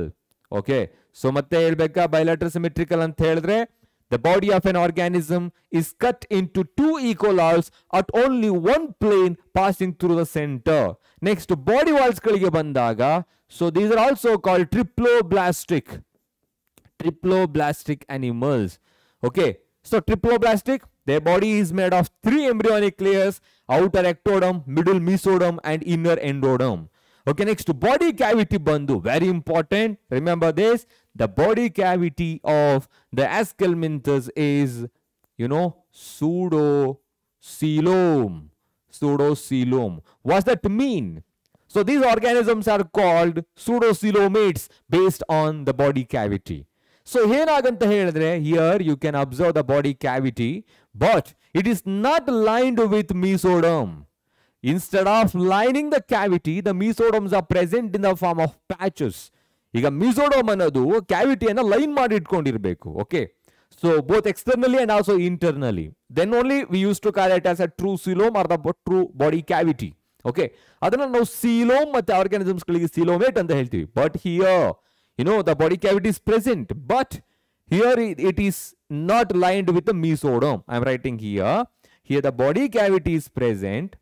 ಓಕೆ, ಸೊ ಏನಿದು I am writing here the body cavity is present, but the cavity is not lined by the mesoderm. Mesoderm in the line agirodilla. Okay na? So instead of that, you can say mesoderm is present in the form of patches, or you can say scattered in the form of patches, present in the form of patches. Patches ತರ ಏನಾಗಿರುತ್ತೆ, ಅದು arrange ಆಗಿರುತ್ತೆ. ಇವಾಗ direct ಆಗಿ ನೀವು text book ಓದ್ತಾ ಇದ್ರೆ ಹಿಂದೆ ಹೋಗಿ ನೀವು ಅಂದ್ರೆ ಬೇಸಿಸ್ ಆಫ್ ಕ್ಲಾಸಿಫಿಕೇಶನ್ ಅಲ್ಲಿ ನಾನು ನಿಮ್ಗೆ ಹೇಳಿದ್ದೆ, based on the body cavity how we are classifying ಅಂತ ಹೇಳ್ಬಿಟ್ಟು ಅಲ್ಲಿ 3 ಡಯಾಗ್ರಾಮ್ಗಳನ್ನ ಕೊಟ್ಟಿದ್ದಾರೆ. There you can observe the patches of the mesoderm, so they are present within the body cavity. So body cavity is not lined by the mesoderm, hence it is called pseudocoelom. So idunna common agi which among the following shows the pseudocoelom or pseudocoelomates anta keldaga you have to identify the phylum. Phylum keldre easy ನೀವು 𝐓𝐻𝐿𝐻𝐬𝐿 ಅಂತ ಹೇಳ್ಬಿಡ್ತೀರಾ. But instead of that, they are asking examples. Example ಯಾವ ತರ ಕೇಳಬಹುದು, Nereis, Hirudinaria, Locusta and as well as the roundworm. ಹಾಗೆ ನೀವು round worm ಅನ್ನ tick ಮಾಡಬೇಕು. Round worm ಅಂದ್ರೆ ಈಸಿಯಾಗಿ ಗೊತ್ತಾಗ್ಬಿಡುತ್ತೆ ಅಂತ ಅವರು ಫಿಲೇರಿಯಲ್ ವರ್ಮ್ಸ್, ಹುಕ್ ವರ್ಮ್ಸ್ ಅಂತ ಕೇಳಬಹುದು. ಸೊ ಹಾಗಾಗಿ ನಾವು ಅದನ್ನ ಕ್ಲಿಯರ್ ಆಗಿ ನಾವು ನೋಡ್ಬೋದು. ಇನ್ನು ಸೈಂಟಿಫಿಕ್ ನೇಮ್ ಅಲ್ಲೂ ಕೇಳ್ಬೋದು, ಎನ್ಸೈಲೋಸ್ಟೋಮಾ, ಒಚುರೇರಿಯಾ ಅಥವಾ ಆಸ್ಕ್ಯಾರಿಸ್ ಅಂತ ಕೇಳ್ಬೋದು. ಆಸ್ಕ್ಯಾರಿಸ್ ಲಿಂಬ್ರಿಕಾಯ್ಡಿಸ್, ಒಚುರೇರಿಯಾ malai, ಒಚುರೇರಿಯಾ ಬ್ಯಾಂಕ್ರಾಫ್ಟಿ, ಎನ್ಸೈಲೋಸ್ಟೋಮಾ. These are all the scientific names of the round worms. Okay, so ಈ ಒಂದು ಸ್ಲೈಡ್ ಅರ್ಥ ಆಗಿದೆ ಅಂತ ಅನ್ಕೊಂಡಿದ್ದೀನಿ. Let's move to the next slide. So where we are talking about the rest of the characteristics. Like locomotion ಗೆ ಬಂದ್ರೆ ಯಾವ ತರ ಲೋಕೋಮೋಷನ್ ಆಗಿರುತ್ತೆ? This show only limited locomotion and also body can show through the body cilia. So ಹಾಗಾಗಿ body cilia ಮುಖಾಂತರ locomotion ಅನ್ನೋದು show ಮಾಡುತ್ತೆ. As they are ಎಂಡೋಪ್ಯಾರಾಸೈಟ್, so most of the locomotion is passive. ಅಂದ್ರೆ ಅದು ಫುಡ್ ಜೊತೆ move ಆಗೋದು ಅಥವಾ food ಕಡೆಗೆ ಮೂವ್ ಆಗೋದು ಸಿಲಿಯ ಮುಖಾಂತರ ಆಗುತ್ತೆ. ಇನ್ನು ಡೈಜೆಷನ್ಗೆ ಬಂತು ಅಂತ ಹೇಳಿದ್ರೆ, here also you can observe elementary canal is present. Elementary canal is complete ಆಗಿರುತ್ತೆ, ಆದ್ರೆ ಪೂರ್ ಡೆವಲಪ್ ಆಗಿರುತ್ತೆ. ವಿತ್ ಮಸ್ಕ್ಯುಲರ್ ಫ್ಯಾರಿಂಗ್ಸ್ ಅಂತ ನಿಮ್ಮ ಟೆಕ್ಸ್ಟ್ ಬುಕ್ಕಿನಲ್ಲಿ ಕೊಟ್ಟಿದ್ದಾರೆ. With muscular pharynx. Okay, digestion of the food ಆಗೋದು ಅಲ್ಲೇನೆ, ಅಂದ್ರೆ ಫುಡ್ ಡೈಜೆಷನ್ ಆಗುತ್ತೆ. ಬಟ್ ಆದ್ರೂ ಕೂಡ ಇದು ಎಂಡೋ ಪ್ಯಾರಾಸೈಟ್ ಆಗಿರೋದ್ರಿಂದ so ಇಲ್ಲೇನಾಗಿರುತ್ತೆ, digestive system is poorly developed. ನೀವು ನೆಕ್ಸ್ಟ್ ತಿಳ್ಕೊಂತೀರಾ ಅಡಾಪ್ಟೇಷನ್ಗೆ ಬಂದಾಗ ನೆಕ್ಸ್ಟ್ ಚಾಪ್ಟರ್ಗಳಲ್ಲಿ. ಓಕೆ, ಯಾವ ತರ ಅಂತ ಹೇಳಿದ್ರೆ, most of the parasites, especially the endo parasites, they loose most of the organ system including the sense organs. ಅದು ಹೇಗಿದ್ರು ಒಳಭಾಗದಲ್ಲಿ ಬದುಕೋದ್ರಿಂದ, so as inside the dark nature is present, dark nature ಇರೋದ್ರಿಂದ so ಅವುಗಳಿಗೆ sense ಆರ್ಗನ್ಸ್ಗಳ ಅವಶ್ಯಕತೆ ಇರೋದಿಲ್ಲ. Light detective sense organs are absent there, eyes are absent, poorly developed. And ಸಕ್ಕರ್ ಮತ್ತೆ adhesive organs ಗಳಾಗಿರ್ತಕ್ಕಂಥ hooks ಗಳನ್ನ ಹೊಂದಿರುತ್ತೆ ಎಂಡೋ ಪ್ಯಾರಾಸೈಟ್ಗಳ ಅಡಾಪ್ಟೇಷನ್ ಇದು. And the reproduction power of reproduction is more, ಜಾಸ್ತಿ ಇರುತ್ತೆ. ಸೊ ಅದ್ರ ಜೊತೆಗೆ the most of the organ systems are poorly developed. Digestive system absent ಆಗಿರ್ಬೋದು, ಇಲ್ಲ ಅಂತ ಹೇಳಿದ್ರೆ ಪೂರ್ ಆಗಿ ಡೆವಲಪ್ ಆಗಿರ್ಬೋದು. ಸೊ ಈ ತರ ನಾವು ನೋಡ್ತೀವಿ endo ಪ್ಯಾರಾಸೈಟ್ಗಳಾಗಿರೋದ್ರಿಂದ. And also you can say extra cellular. You can observe here extra cellular digestion ಬಂದು ಎಕ್ಸ್ಟ್ರಾ ಸೆಲ್ಯುಲರ್ ಆಗಿರುತ್ತೆ ಅಂತ. ಸೊ ಇನ್ನು ಉಳಿದಾಗಿ ಇವೆರಡನ್ನ ನೀವು ಡೈರೆಕ್ಟ್ ಆಗಿ ಹೇಳ್ಬೋದು. ಅವಾಗಲೇ ಹೇಳಿದೆ ಇದು ಎಂಡೋ ಪ್ಯಾರಾಸೈಟ್ ಆಗಿರೋದ್ರಿಂದ ನಾವು ಹೇಳ್ಬೋದು most of them are showing the anaerobic respiration ಅಂತ. ಬಟ್ ಯು ಕ್ಯಾನ್ ಡೈರೆಕ್ಟ್ಲಿ ಸೇ ರೆಸ್ಪಿರೇಷನ್ಗೆ ಬಂದಾಗ respiratory organs are absent, circulatory organs are absent. Particular ಆಗಿ ಇಲ್ಲಿ ಆರ್ಗನ್ ಸಿಸ್ಟಮ್ಗಳು ಸರ್ಕ್ಯುಲೇಷನ್ ಮಾಡೋದಕ್ಕೆ ಅಂತ ಇರೋದಿಲ್ಲ. ಸೊ ಹಾಗಾಗಿ ಆಬ್ಸೆಂಟ್ ಅಂತ ಹೇಳ್ಬೋದು. ಇನ್ನ ಆಸ್ಕೆಲ್ಮಿಂಥಸ್ಗೆ ಬಂದೆ, ಯು ಕ್ಯಾನ್ ಸೇ ಗ್ಯಾಂಗ್ಲಿಯೇಟೆಡ್. ಗ್ಯಾಂಗ್ಲಿಯಾನ್ ಅಂತ ಕೇಳಿರ್ಬೋದು, ಗ್ಯಾಂಗ್ಲಿಯೋನೇಟೆಡ್ ಅಂತ ಹೇಳ್ಬೋದು. ಗ್ಯಾಂಗ್ಲಿಯೋನೇಟೆಡ್. Nerve ring is present as just like ಅನೆಲಿಡಾ. Nerve ring is present ಇರುತ್ತೆ. Okay, simplified one. Next excretory system ಬಂದಾಗ ರೆನೆಟ್ ಸೆಲ್ಸ್ ಅಂತ ಕೇಳಿರ್ಬೋದು. R excretory force are present. They use to excrete the nitrogenous waste. They use to call it as excretory pores are present. Okay, next ಅದಾದ್ಮೇಲೆ ಅದನ್ನ ನಾವು ಆಗ ಹೇಳಿದೆ ರೆನೆಟ್ cells ಅಂತ ಹೇಳ್ತೀವಿ. ರೆನೆಟ್ ಸೆಲ್ಸ್ ನೆನ್ಪಿಟ್ಕೊಬೇಕು ಅದನ್ನ. ಓಕೆ, ಸೊ ನೆಕ್ಸ್ಟ್ ಅದಾದ್ಮೇಲೆ ಉಳಿದ ಹಾಗೆ ರೀಪ್ರೊಡಕ್ಷನ್ ವೆರಿ ಇಂಪಾರ್ಟೆಂಟ್. ಯಾಕೆ ತುಂಬಾ ಇಂಪಾರ್ಟೆಂಟ್ ಆಗುತ್ತೆ? ಎಕ್ಸಾಂಪಲ್ ತೆಗೆದುಕೊಳ್ಳೋಣ. So I am just writing to organisms here. They looks cylindrical. The body is cylindrical. ಒಂದು ಆರ್ಗ್ಯಾನಿಸಮ್ ಇದೆ. ಸೊ ಇನ್ನೊಂದು ಆರ್ಗ್ಯಾನಿಸಮ್ ಇಲ್ಲಿದೆ ಇವಾಗ. Okay, so you can observe here. So ಈ ತರ ನೋಡ್ಬೋದು. C, prehensile tail is present. So one is normal. Okay, so ಇಲ್ಲಿ female is longer than the male one. Female ಅನ್ನೋದು ತುಂಬಾ ಲಾಂಗ್ ಆಗಿರುತ್ತೆ. Okay, and the male one is the smaller one. And also by observing that particular prehensile tail, we can say whether it is a male or female. So such type of phenomenon by which if we are able to identify whether the organism is male or female, so we used to call it as a sexual dimorphism. So hagagi you can directly say sexes are separate. ಏನಾಗಂತ ಹೇಳಿದ್ರೆ sexes are separate ಅಂತ ಹೇಳಿದ್ರೆ dioecious. These organisms are called dioecious ಅಂತ ಹೇಳ್ಬೋದು. ಸಾರಿ, dioecious ಅಂತ ಹೇಳ್ಬೋದು. So ಅದ್ರ ಜೊತೆಗೆ ಏನು ಹೇಳಿದೆ, they are able to reproduce by sexually reproduce ಮಾಡುತ್ತೆ. Okay, regeneration power is too low. Regeneration power ತುಂಬಾನೇ ಕಡಿಮೆ ಇರುತ್ತೆ. ಸೊ ಇನ್ನು ಉಳಿದ ಹಾಗೆ fertilization is internal. So larval stages are also present. Larval stages are present, we can say. Okay na? So what is the meaning of sexual dimorphism now? It's a phenomenon in which if you are able to identify the organism based on the morphology, ಅವುಗಳನ್ನು ನೋಡಿದ ತಕ್ಷಣ ಇದು ಗಂಡು ಹೆಣ್ಣು ಅಂತ ಗೊತ್ತಾದರೆ ಅವುಗಳಿಗೆ ನಾವು sexual dimorphism. Di means two. Morphism ಅಂತ ಹೇಳಿದ್ರೆ physical characteristics or appearance. Just by observing the physical appearance, if you are able to say whether the organism is male or female, then it is called sexual dimorphism. ಇನ್ನು ಕೆಲವು examples ಗಳನ್ನ ನೋಡೋಣ. ಇವಾಗ ಯಾವ್ಯಾವ್ದು ಬರುತ್ತೆ? Ascaris, also known as roundworms. Ascaris lumbricoides. ಇದರಿಂದ ಒಂದು disease ಕೂಡ ಬರುತ್ತೆ, ನೀವು ತಿಳ್ಕೊಳ್ತೀರಾ ಮುಂದೆ human health and diseases chapter ಅಲ್ಲಿ.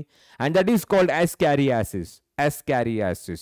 ಅಂದ್ರೆ ಕಂಟಾಮಿನೇಟೆಡ್ ಫುಡ್ ಅಂಡ್ ವಾಟರ್ ಮುಖಾಂತರ ಅದು ಟ್ರಾನ್ಸ್ಮಿಟ್ ಆಗುತ್ತೆ. ಸೊ ascariasis ಅಂದ್ರೆ ಅದು disease. Ascaris lumbricoides, roundworm is the name. Next, Ancylostoma. Okay, so next one is Ocheraria. Okay, so what are these examples na helidini ivaga yavyadu anta helidre ಒಂದು Ascaris, commonly known as roundworm, Ancylostoma, and next one is nothing but the Ocheraria. Filarial worms anta heltivi, Ancylostoma anta helidre hookworm. So let me write the common name as well. Common name annu kuda helona. So this is the roundworm and Ancylostoma is the hookworm. And when it comes to this one, Ocheraria is the filarial worms ಅಂತ ಹೇಳ್ತೀವಿ. Okay, so ಇನ್ನ ಯಾವ್ದಾದ್ರು words ಗಳು miss ಆಗಿದ್ರೆ ಇವಾಗ cover ಆಗುತ್ತೆ while I am repeating the entire sentence once again. Okay, observe here. So we are talking about the phylum KCET, commonly known as roundworms. Meaning ಬಂದು decode ಮಾಡಬೇಕು ಅಂತ ಹೇಳಿದ್ರೆ KCET, roundworms. ಯಾಕೆ? on cross section their body appears in circular manner. Circular ಆಗಿ ಕಾಣಿಸೋದ್ರಿಂದ ಇದನ್ನ roundworms ಅಂತ ಹೇಳ್ತೀವಿ. Habitat ಮತ್ತೆ ನೇಚರ್ ಬಂದ್ರೆ most of them are parasites, especially they are endoparasite. They present within the host body, so they depends on other organisms for their food and shelter. Okay, so ಹಾಗಾಗಿ ಅದನ್ನ ನಾವು endoparasites ಅಂತ ಹೇಳ್ಬೋದು. So next, the nature of the body ಬಂದು circular ಮತ್ತೆ unsegmented ಆಗಿರುತ್ತೆ. The body is not divided into many segments or compartments, so whether it is externally or internally. Levels of organization, ಇದನ್ನ ಒಂದೇ ಸೆಂಟೆನ್ಸ್ ಅಲ್ಲಿ ಹೇಳಬೇಕು ಅಂತ ಹೇಳಿದೆ ನಾನು ನಿಮಗೆ.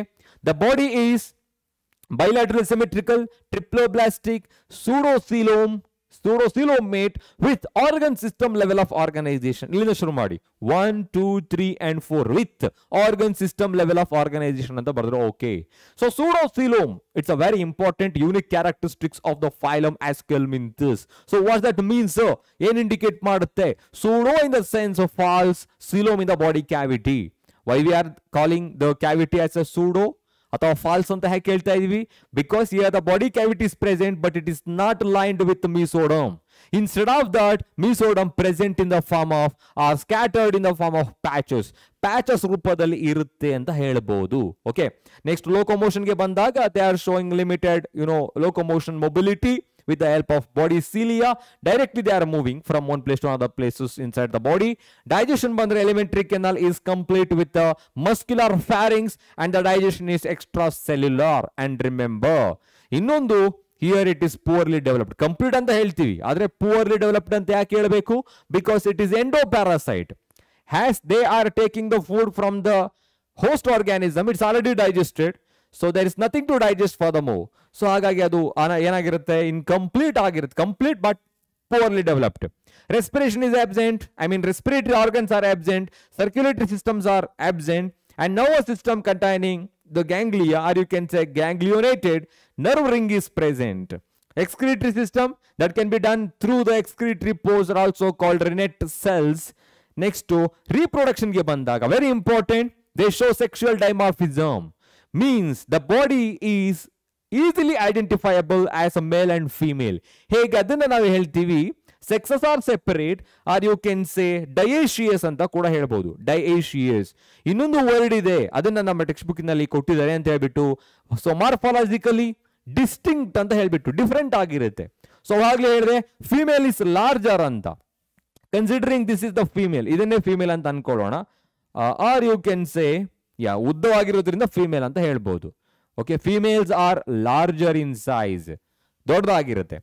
ಮೇಲ್ is the smaller but having the tail, ಈ ತರ ಒಂದು ಏನಿರುತ್ತೆ ಪ್ರಿಯೆನ್ಸೈಲ್ ಪ್ರಾಪರ್ಟಿ ಇರುತ್ತೆ, ಕ್ಲಾಕ್ ತರ. ಸೊ ಹಾಗಾಗಿ ಇದನ್ನ ನಾವು ಮೇಲ್ ಅಂತ ಹೇಳ್ಬೋದು, ಮೇಲ್. So especially this particular part you can observe in the mail. Female is the larger, ಎರಡರಲ್ಲೂ ಕೂಡ ನಾನು ಈ ತರ ಬರ್ದ್ಬಿಟ್ಟಿದ್ದೀನಿ, ಬಟ್ ಇದು ಕಂಪ್ಲೀಟ್ ಆಗಿ ಪ್ರಿಯೆನ್ಸೈಲ್ ಅಲ್ಲ. Okay, so I will explain it once again if you are having confusion here. Female is the larger one when compared to the male one. So ಅದರಲ್ಲೂ ಕೂಡ ನಾವು ಗೊತ್ತಾಗ್ಬಿಡುತ್ತೆ ಲಾರ್ಜ್ ಒನ್ ಯಾವುದು, ಸ್ಮಾಲ್ ಒನ್ ಯಾವುದು. Okay, ಅವಾಗ ನಾವು large one female ಅಂತ ಹೇಳ್ಬೋದು. ಇನ್ನೊಂದು ರೀತಿಯಲ್ಲಿ ಮೇಲ್ is having the ಪ್ರಿಯೆನ್ಸೈಲ್ tail, ಸುತ್ತಕೊಂಡಿರುತ್ತೆ, so ಅದು ಮೇಲ್ ಅಂತ ಹೇಳ್ಬೋದು ನಾವು. ಓಕೆ, ಹಾಗಾಗಿ morphologically distinctive as well as we can easily identify their body as a male and female, hence they are called sexual dimorphism. Example ge bandaga ascaris, limbricoides, ancylostoma jotege Wuchereria. Ascaris anta helidre round worm, ancylostoma anta helidre hookworm, Wuchereria anta helidre Wuchereria malai, Wuchereria bancrofti, they responsible for causing the filariasis, ಆನೆಕಾಲು ರೋಗ ಅಂತ ಕೇಳಿರಬಹುದು ನೀವು, ಎಲಿಫೆಂಟೈಸಿಸ್ ಅಂತ ಹೇಳ್ಬಿಟ್ಟು. So ಅದು Culex mosquito ಇಂದ ಏನಾಗುತ್ತೆ spread ಆಗುತ್ತೆ. ಸೊ ಅದು ಯಾವುದರಿಂದ ಬರುತ್ತೆ, ಫಿಲೇರಿಯಲ್ ವರ್ಮ್ಸ್, ಅದೇ Wuchereria. Okay, so that is the thing about 𝐓𝐢𝐦𝐬𝐻. Now let's discuss about one more phylum that is called Annelida. Annelida ಬಗ್ಗೆ ತಿಳ್ಕೊಳ್ಳೋಣ. Okay, so what's that indicating, ಏನ್ ಇಂಡಿಕೇಟ್ ಮಾಡುತ್ತೆ, ಈಸಿಯಾಗಿ ಎಕ್ಸಾಂಪಲ್ಗಳು ತಗೊಂಡ್ಬಿಡ್ಬೋದು ನೀವು. ಏನದು, ಅರ್ತ್ ವರ್ಮ್, ಲೀಚ್ ಕೇಳಿದೀರಾ, ಫೆರೇಟಿಮಾ, ಹಿರಿಡಿನೇರಿಯಾ ಅಂತ ಹೇಳ್ತೀವಿ. ಫೆರೇಟಿಮಾ ಮತ್ತೆ ಹಿರಿಡಿನೇರಿಯಾ ಅಂದ್ರೆ ಸೈಂಟಿಫಿಕ್ ನೇಮ್ಗಳು ತುಂಬಾ ಇಂಪಾರ್ಟೆಂಟ್ ಆಗುತ್ತೆ ನಿಮ್ಮ ಎಕ್ಸಾಮಿನೇಷನ್ಗೆ, ಅದಕ್ಕೆ ರಿಪೀಟ್ ಮಾಡ್ತಾ ಇದ್ದೀನಿ. ಅರ್ಥ್ವಮ್ಸ್ ನೋಡಿರ್ತೀರ ನೀವು, ಫಾರ್ಮರ್ಸ್ ಫ್ರೆಂಡ್ ಅಂತ ಹೇಳ್ತೀವಿ. Okay, because of it's ಬರೋಯಿಂಗ್ activity that loses the soil, soil ನ ಲೂಸ್ ಮಾಡುತ್ತೆ. ಲೂಸ್ ಮಾಡೋದ್ರಿಂದ ಏನಾಗುತ್ತೆ, that increases the aeration of the ರೂಟ್ಗಳು ಚೆನ್ನಾಗಿ ರೆಸ್ಪೈರ್ ಮಾಡುತ್ತೆ, so that you will get more yield, ನಮಗೆ ಜಾಸ್ತಿ ಬೆಳೆ ಸಿಗುತ್ತೆ. Hence it is called farmers friend ಅಂತ. ಸರ್ ಯಾಕೆ ಎಕ್ಸಾಂಪಲ್ ಕೊಡ್ತಾ ಇದ್ದೀರಾ? So let's go from generalisation to specific characteristics. ನಿಮ್ಗೆ ಎಕ್ಸಾಂಪಲ್ ಮೈಂಡ್ ಅಲ್ಲಿ ಇದ್ರೆ you can easily remember the characteristics. ಅರ್ಥ್ವರ್ಮ್, leach, ಜಿಗಣೆ ಅಂತ ಹೇಳ್ತೀವಿ, ತಿಗಣೆ ಅಲ್ಲ ಇದು ಜಿಗಣೆ. ಓಕೆ, ಎಲ್ಲಿ ನೋಡಿರ್ತೀರಾ ನೀವು? ಸೊ ಕಾಮನ್ ಆಗಿ ಲೇಕ್ ಅಥವಾ ಬೇರೆ ಬೇರೆ ಯಾವುದಾದ್ರೂ ಮೌಂಟೈನ್ಸ್ ಗಳಲ್ಲಿ, ಆ ಒಂದು ಹಿಲ್ಲಿ ರೀಜನ್ಸ್ ಗಳಲ್ಲಿ ನೋಡಿರ್ಬೋದು ನೀವು. ಓಕೆ, ಅಲ್ಲಿ ವಾಟರ್ ಯಾವಾಗ್ಲೂ ಇರುತ್ತಲ್ಲ, ಅಲ್ಲಿ ಕಂಡು ಬರ್ತಾ ಹೋಗುತ್ತೆ. ಬ್ಲಡ್ ಸಕಿಂಗ್ ಲೀಚ್ ಅಂತ ಹೇಳ್ತೀವಿ. ಹಿರುಡಿನೇರಿಯಾ ಜಿಗಣೆ. Okay, so most ಸ್ಲಗ್ಗಿಶ್ organism. So Annelida ಈಗ ತಿಳ್ಕೊಳ್ಳೋಣ. So as the name indicates, Annelida anta helidre, that is derived from the Latin word called annules. Annules anna ಒಂದು ವರ್ಡ್ ಇಂದ ಬಂದಿರುತ್ತೆ. Annules ಅಂತ ಹೇಳಿದ್ರೆ little rings ಅಂತ ಹೇಳ್ಬಿಟ್ಟು, little rings. So on their body you can observe number of ring-like structure. They are called annules. Hence their name is called Annelida. So I'm just writing here, the body of an organism having what? Number of annules, or you can say little rings. Hence their name is called Annelida. So next ನೋಡೋಣ ಈಗ habitat or nature ಗೆ ಬಂದಾಗ. So whether they are parasites or free living organism. So whether they are terrestrial, aquatic organism. Remember, example ಅದಕ್ಕೆ ಕೊಟ್ಟಿದ್ದು ನಾನು ನಿಮ್ಗೆ. Earth ಮೇಲೆ ಇರುತ್ತೆ, it's a free living organism. Free living ಅಂತ ಹೇಳಿದ್ರೆ that doesn't depend on other living organism, direct ಆಗಿ ಬೇರೆ ಆರ್ಗ್ಯಾನಿಸಮ್ ಮೇಲೆ ಡಿಪೆಂಡ್ ಆಗಲ್ಲ. ಸೊ ಹಾಗಾಗಿ ಅದು ಫ್ರೀ ಲಿವಿಂಗ್ ಆರ್ಗ್ಯಾನಿಸಮ್ ಆಗಿರುತ್ತೆ. But when it comes to ನೀರೀಸ್, ಅದು ನೀರಿನಲ್ಲಿ ಇರುತ್ತೆ, that is also aquatic in nature. But when it comes to leach, ಜಿಗಣೆ ಅಂತ ಹೇಳಿದ್ನಲ್ಲ, ಬ್ಲಡ್ ಸಕಿಂಗ್ ಲೀಚ್, ಸೊ ಅದು ಏನಾಗಿರುತ್ತೆ, ಕಾಮನ್ಲಿ ಕಾಲ್ಡ್ ಸ್ಯಾಂಗ್ವಿಯೋರ್. ಬ್ಲಡ್ ಸಕಿಂಗ್ ಗಳಿಗೆ ಸ್ಯಾಂಗ್ವಿಯೋರ್ ಅಂತ ಹೇಳ್ತೀವಿ. ಸೊ ಅದು ಯೂಶುವಲ್ ಆಗಿ ಅಕ್ವಾಟಿಕ್ ಆಗಿರುತ್ತೆ, ಟೆರೆಸ್ಟ್ರಿಯಲ್ ಆಗಿರುತ್ತೆ, ಬಟ್ ಪ್ಯಾರಾಸೈಟಿಕ್ ಆಗಿರುತ್ತೆ. ಸೊ ಹಾಗಾಗಿ most of them are, I am just writing A few of them are terrestrial ಆಗಿ ಕೂಡ ಇರುತ್ತೆ. ಟೆರೆಸ್ಟ್ರಿಯಲ್ ಅಂತ ಹೇಳಿದ್ರೆ organisms which leaves on land ಒಂದು, and few of them are aquatic. Aquatic ಅಂತ ಹೇಳಿದ್ರೆ so organisms which lives in water, on land and in water. So ಎರಡು ಕಡೆನೂ ಬದುಕೋದಿರೋದು ಆಂಫಿಬಿ ಆಗ್ಬಿಡುತ್ತೆ. ಸೊ ಹಾಗೆ ಎರಡು ಕಡೆನೂ ನೀವು ನೋಡ್ಬೋದು. ಸೊ ಇನ್ನೊಂದು ನಾವು ಹೇಳ್ಬೇಕಾಗಿರೋದು whether they are free living R what. Few of them are free living. Okay, they are freely present in water and in the soil ಮತ್ತೆ ವಾಟರ್ ಅಲ್ಲಿ ಕಂಡು ಬರುತ್ತೆ. ಸೊ ಇನ್ನು ಕೆಲವು ಏನಾಗಿರುತ್ತೆ, ಪ್ಯಾರಾಸೈಟ್ಸ್ ಗಳಾಗಿರುತ್ತೆ. ಪ್ಯಾರಾಸಿಟಿಕ್ ಅಂತ ಹೇಳೋಣ. ಪ್ಯಾರಾಸಿಟಿಕ್ ಅಂತ ಹೇಳಿದ್ರೆ that directly depends on other living organism called host ಮೇಲೆ ಡಿಪೆಂಡ್ ಆಗಿರುತ್ತೆ. Example leach I can write here. So ಇಲ್ಲಿ ನಾನು ಅದನ್ನ ಲೀಚ್ ಅಂತ ಹೇಳ್ಬೋದು. ಬಟ್ ಇಲ್ಲಿ ಫ್ರೀ ಲಿವಿಂಗ್ ಅಂತ ಬಂದಾಗ ಐ ಕ್ಯಾನ್ ಸೇ earthworm ಅಂತ ಹೇಳ್ಬೋದು. ಓಕೆನಾ? Remember this. Next, nature of the body. It's very important. Nature of the body ಯಾಕೆ ಇಲ್ಲಿಂದ ಇಂಪಾರ್ಟೆಂಟ್ ಆಗುತ್ತೆ ಅಂತ ಹೇಳಿದ್ರೆ, here the body is divided into many compartments, both externally and internally. So this is called segmentation. And here you can observe with regular intervals. This type of segmentation present in the earthworm is called metameric segmentation. They are called metameres. Metameric segmentation you can observe. So hagagi body is annulus ಆಗಿರುತ್ತೆ, ರಿಂಗ್ಗಳನ್ನು ಹೊಂದಿರುತ್ತೆ. So ಜೊತೆಗೆ segmented ಅಂತ ಹೇಳ್ತಾ ಇದ್ದೀನಿ. Body is segmented. So especially we use to call it as ಏನದು ಮೆಟಾಮೆರಿಕ್ segmentation. Okay, can be observed in the annelida. Segmentation ಅಂತ ಹೇಳಿದ್ರೆ body is divisible into many compartments both externally and internally. So ಕೆಲವು organism ಈಗ ನಮಗೆ ಬಂದಾಗ sir ನಮ್ಮ ಬಾಡಿಯಲ್ಲೂ ಕೂಡ segments ಇರುತ್ತೆ, but it may restricted to some organs as well. ನಮ್ಮ ಬಾಡಿ ಪೂರ್ತಿ ಇರಬೇಕು ಅಂತೇನಿಲ್ಲ, ಆರ್ಗನ್ಸ್ ಗಳಿಗೂ ಕೂಡ ರಿಸ್ಟ್ರಿಕ್ಟ್ ಆಗಬಹುದು. ಅದಕ್ಕೆ ಹೇಳ್ತಾರೆ ನೋಡಿ, ಇವಾಗ ಯಾವುದು ನೋಟೋಕಾರ್ಡ್ ನಮ್ಮಲ್ಲಿ ಇದೆಯಾ? ಇಲ್ಲ. But it was present in the embryonic stage. Later is it transformed into the vertebral column. So pharyngeal gill slits idea, it was present in the embryonic stage. ಅದಕ್ಕೆ ಹೇಳ್ತಾರೆ at least it is present in the embryonic stage. ನಾವು pharyngeal gill slits ಮಾತಾಡಬೇಕಾದ್ರೆ ಇಲ್ಲಿಗೆ ಬಂದಾಗ at least they are present or restricted to particular organs ಗಳಿಗೆ ಅದು represent ಆಗಬಹುದು. Okay, ಹಾಗಾಗಿ metameric segmentation can be seen in the annelida. Very important word. So next ನೋಡೋಣ, the level of organization. Very simple now. ಇಷ್ಟು ನಾನು ಒಂದೇ sentence ಅಲ್ಲಿ ಹೇಳ್ಬೋದು ಅಂತ ಹೇಳಿದ್ದೀನಿ. ಏನಾಗಿರುತ್ತೆ? Organ system level of organisation.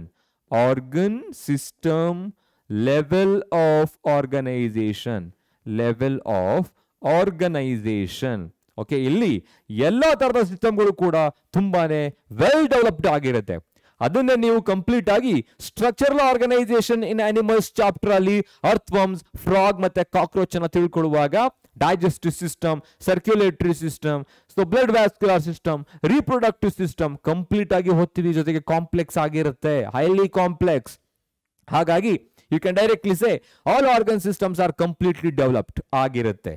Next symmetry ಬಂದು, ಸೊ ಇಲ್ಲಿಂದ ನಾವು ಏನ್ ನೋಡ್ತೀವಿ, ಎಕೈನೋಡರ್ಮೇಟವನ್ನ ಬಿಟ್ರೆ ಎಲ್ಲವೂ ಕೂಡ ಏನಾಗಿರುತ್ತೆ, ಬೈಲ್ಯಾಟ್ರಲ್ ಸಿಮಿಟ್ರಿಕಲ್ ಆಗಿರುತ್ತೆ. So they are showing bilateral symmetry, ಬೈಲ್ಯಾಟ್ರಲಿ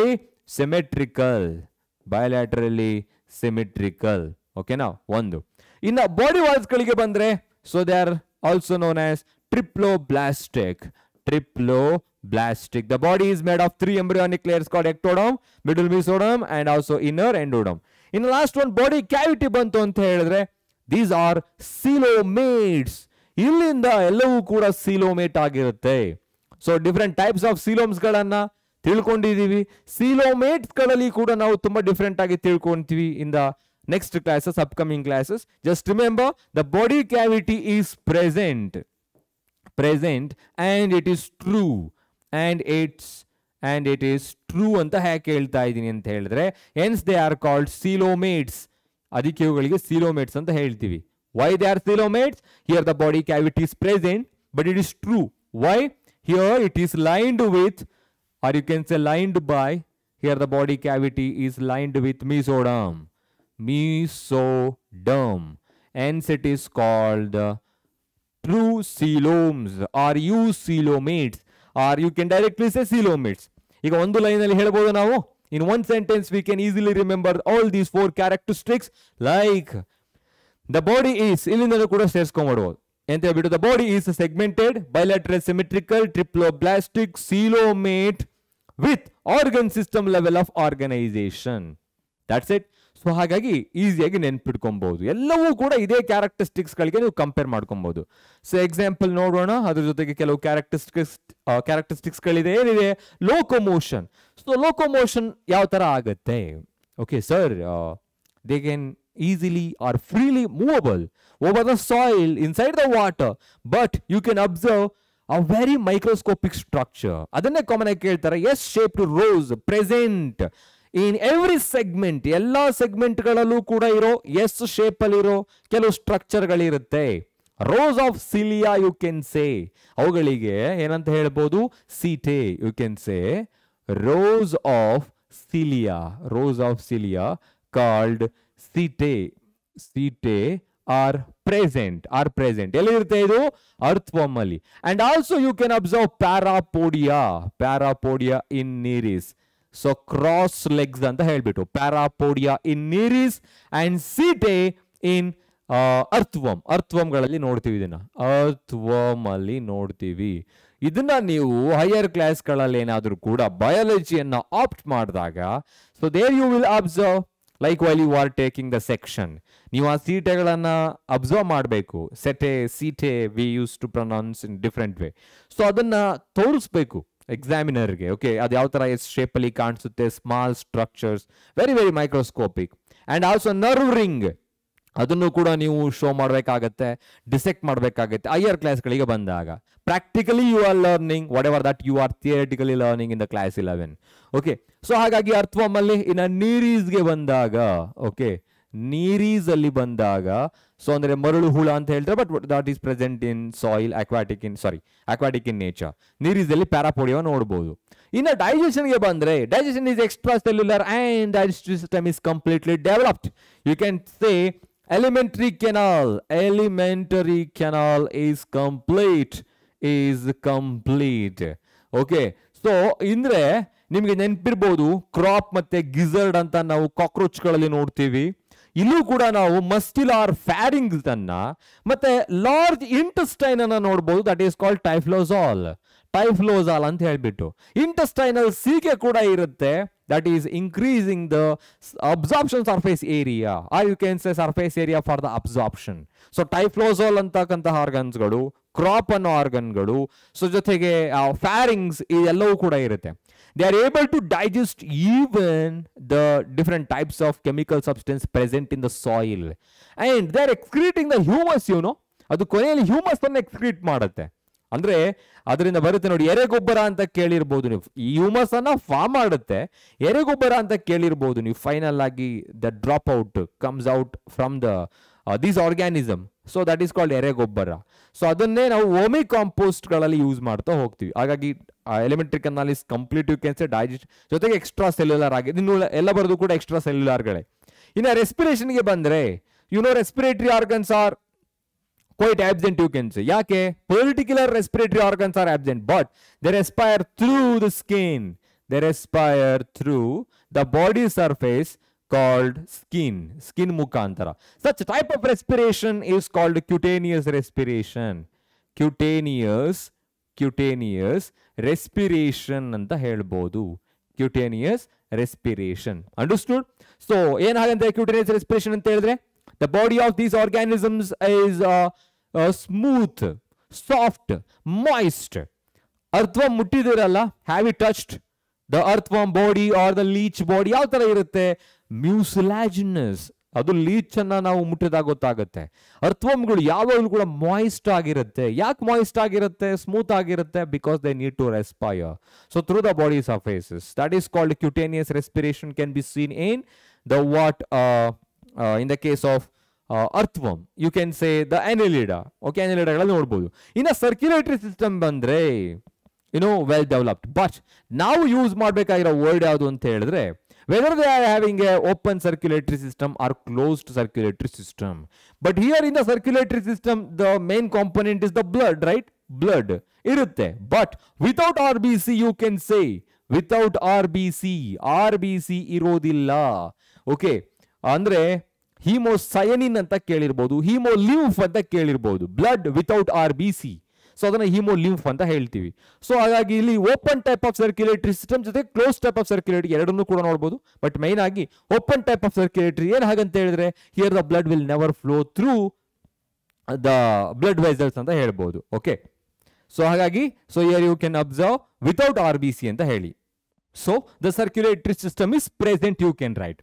next nervous ಸಿಸ್ಟಮ್ಗೆ ಬಂದ್ರೆ there you can observe pair of ganglia. So ಇಲ್ಲಿ ಬರೀತಾ ಇದ್ದೀನಿ ವರ್ಡ್ ಅನ್ನ, A pair of ganglia, A pair of ganglia. So ಇನ್ನೊಂದು ನೆನ್ಪಿಟ್ಕೊಳ್ಳಿ ನೀವು. ಸೊ ನಾವು ಕಾಮನ್ ಆಗಿ ಕಾರ್ಡೆಟ್ಸ್ ಮತ್ತೆ ನಾನ್ ಕಾರ್ಡೆಟ್ಸ್ ಡಿಫರೆನ್ಸಸ್ ಗಳನ್ನ ಬರೆಯುವಾಗ there you are writing. So ಯಾವುದಕ್ಕೆ ಕನೆಕ್ಟ್ ಆಗಿರುತ್ತೆ? It gets connected to ಪೇರ್ಡ್ lateral. So especially the ventral nerve cord. Ventral nerve cord ಗೆ ಕನೆಕ್ಟ್ ಆಗಿರುತ್ತೆ. ventral nerve cord. Ventral nerve cord. Okay, so ಏನಾಗಿರುತ್ತೆ ಅದು ಕೂಡ ಏನಾಗಿರುತ್ತೆ? ವೆಂಟ್ರಲ್ ಆಗಿರುತ್ತೆ, ನರ್ವ್ ಕಾರ್ಡ್ ಆಗಿರುತ್ತೆ, ಪೇರ್ಡ್ ಆಗಿರುತ್ತೆ. ಓಕೆ, ನಮಗೆ ಬಂದಾಗ ಸೊ ಅದು ಆಕ್ಚುಲಿ ಡಾರ್ಸಲ್ ಆಗಿರುತ್ತೆ, ಸಿಂಗಲ್ ಆಗಿರುತ್ತೆ. ಸೊ ಅದನ್ನ ನಾವು ನರ್ವ್ ಕಾರ್ಡ್ ಅಂತ ಹೇಳ್ತೀವಿ. So remember that. So nervous system ಆಯ್ತು. ಇನ್ನು excretory system very important. They are going to ask about this one. ಅವಾಗಲೇ ಹೇಳಿದಾಗೆ ಕಾಲಮ್ ಮತ್ತೆ ಕಾಲಮ್ 2 ಅಲ್ಲಿ ಕೇಳ್ತಾರೆ. ಎಕ್ಸ್ಕ್ರಿಟರಿ ಆರ್ಗನ್ಸ್ ಗಳನ್ನ ಕೊಟ್ಟು ಇನ್ನ ಕಾಲಮ್ 2 ಅಲ್ಲಿ examples of the ಫೈಲಾ R phylum ಗಳನ್ನೇ ಕೊಡಬಹುದು. ಸೊ ಏನಿರಬಹುದು ಆಗಿದೆ excretory systems, that is represented by the ನೆಫ್ರೀಡಿಯಾ. Okay, so common ಆಗಿ ಕೇಳ್ತಾರೆ ನೆಫ್ರೀಡಿಯಾ. ಸೊ ಅದರಲ್ಲೂ ಕೂಡ 3 ತರದ ನೆಫ್ರೀಡಿಯಾಗಳನ್ನ ನೀವು ನೋಡ್ತೀರಾ. ಸೊ ಅದು ಸ್ಟ್ರಕ್ಚರಲ್ ಆರ್ಗನೈಸೇಷನ್ ಅನಿಮಲ್ಸ್ ಚಾಪ್ಟರ್ ಬಂದಾಗ ತಿಳ್ಕೊಂತೀರಾ. For example ಇಂಟೆಗುಮೆಂಟರಿ ನೆಫ್ರೀಡಿಯಾ are the septal ನೆಫ್ರೀಡಿಯಾ.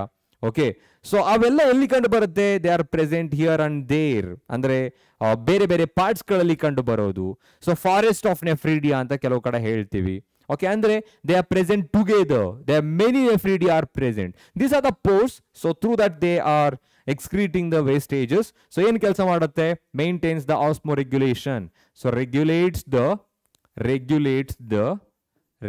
The Osmo regulation.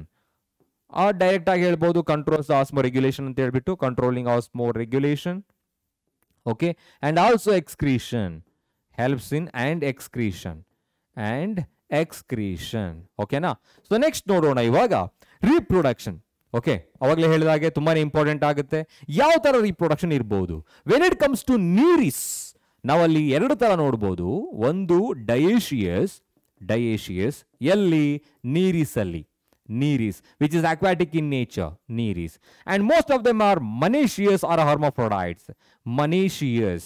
Okay, monoecious anta heltivi. So they are called hermaphrodites, especially when it comes to earthworm and leech. Earthworm anta helona.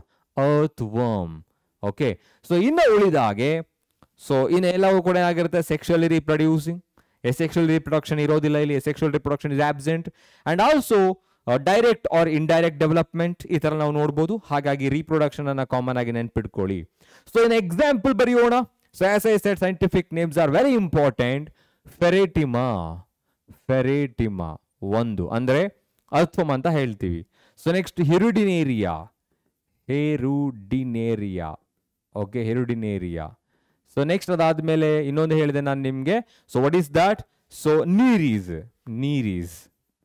Okay, and ohm ಅಂತ ಕೂಡ ಹೇಳ್ತಾರೆ, ನೀರೀಸ್ ಅಂತ ಹೇಳ್ಬಿಟ್ಟು. So ನೆನ್ಪಿಟ್ಕೊಬೋದಲ್ವ examples ಗಳನ್ನ.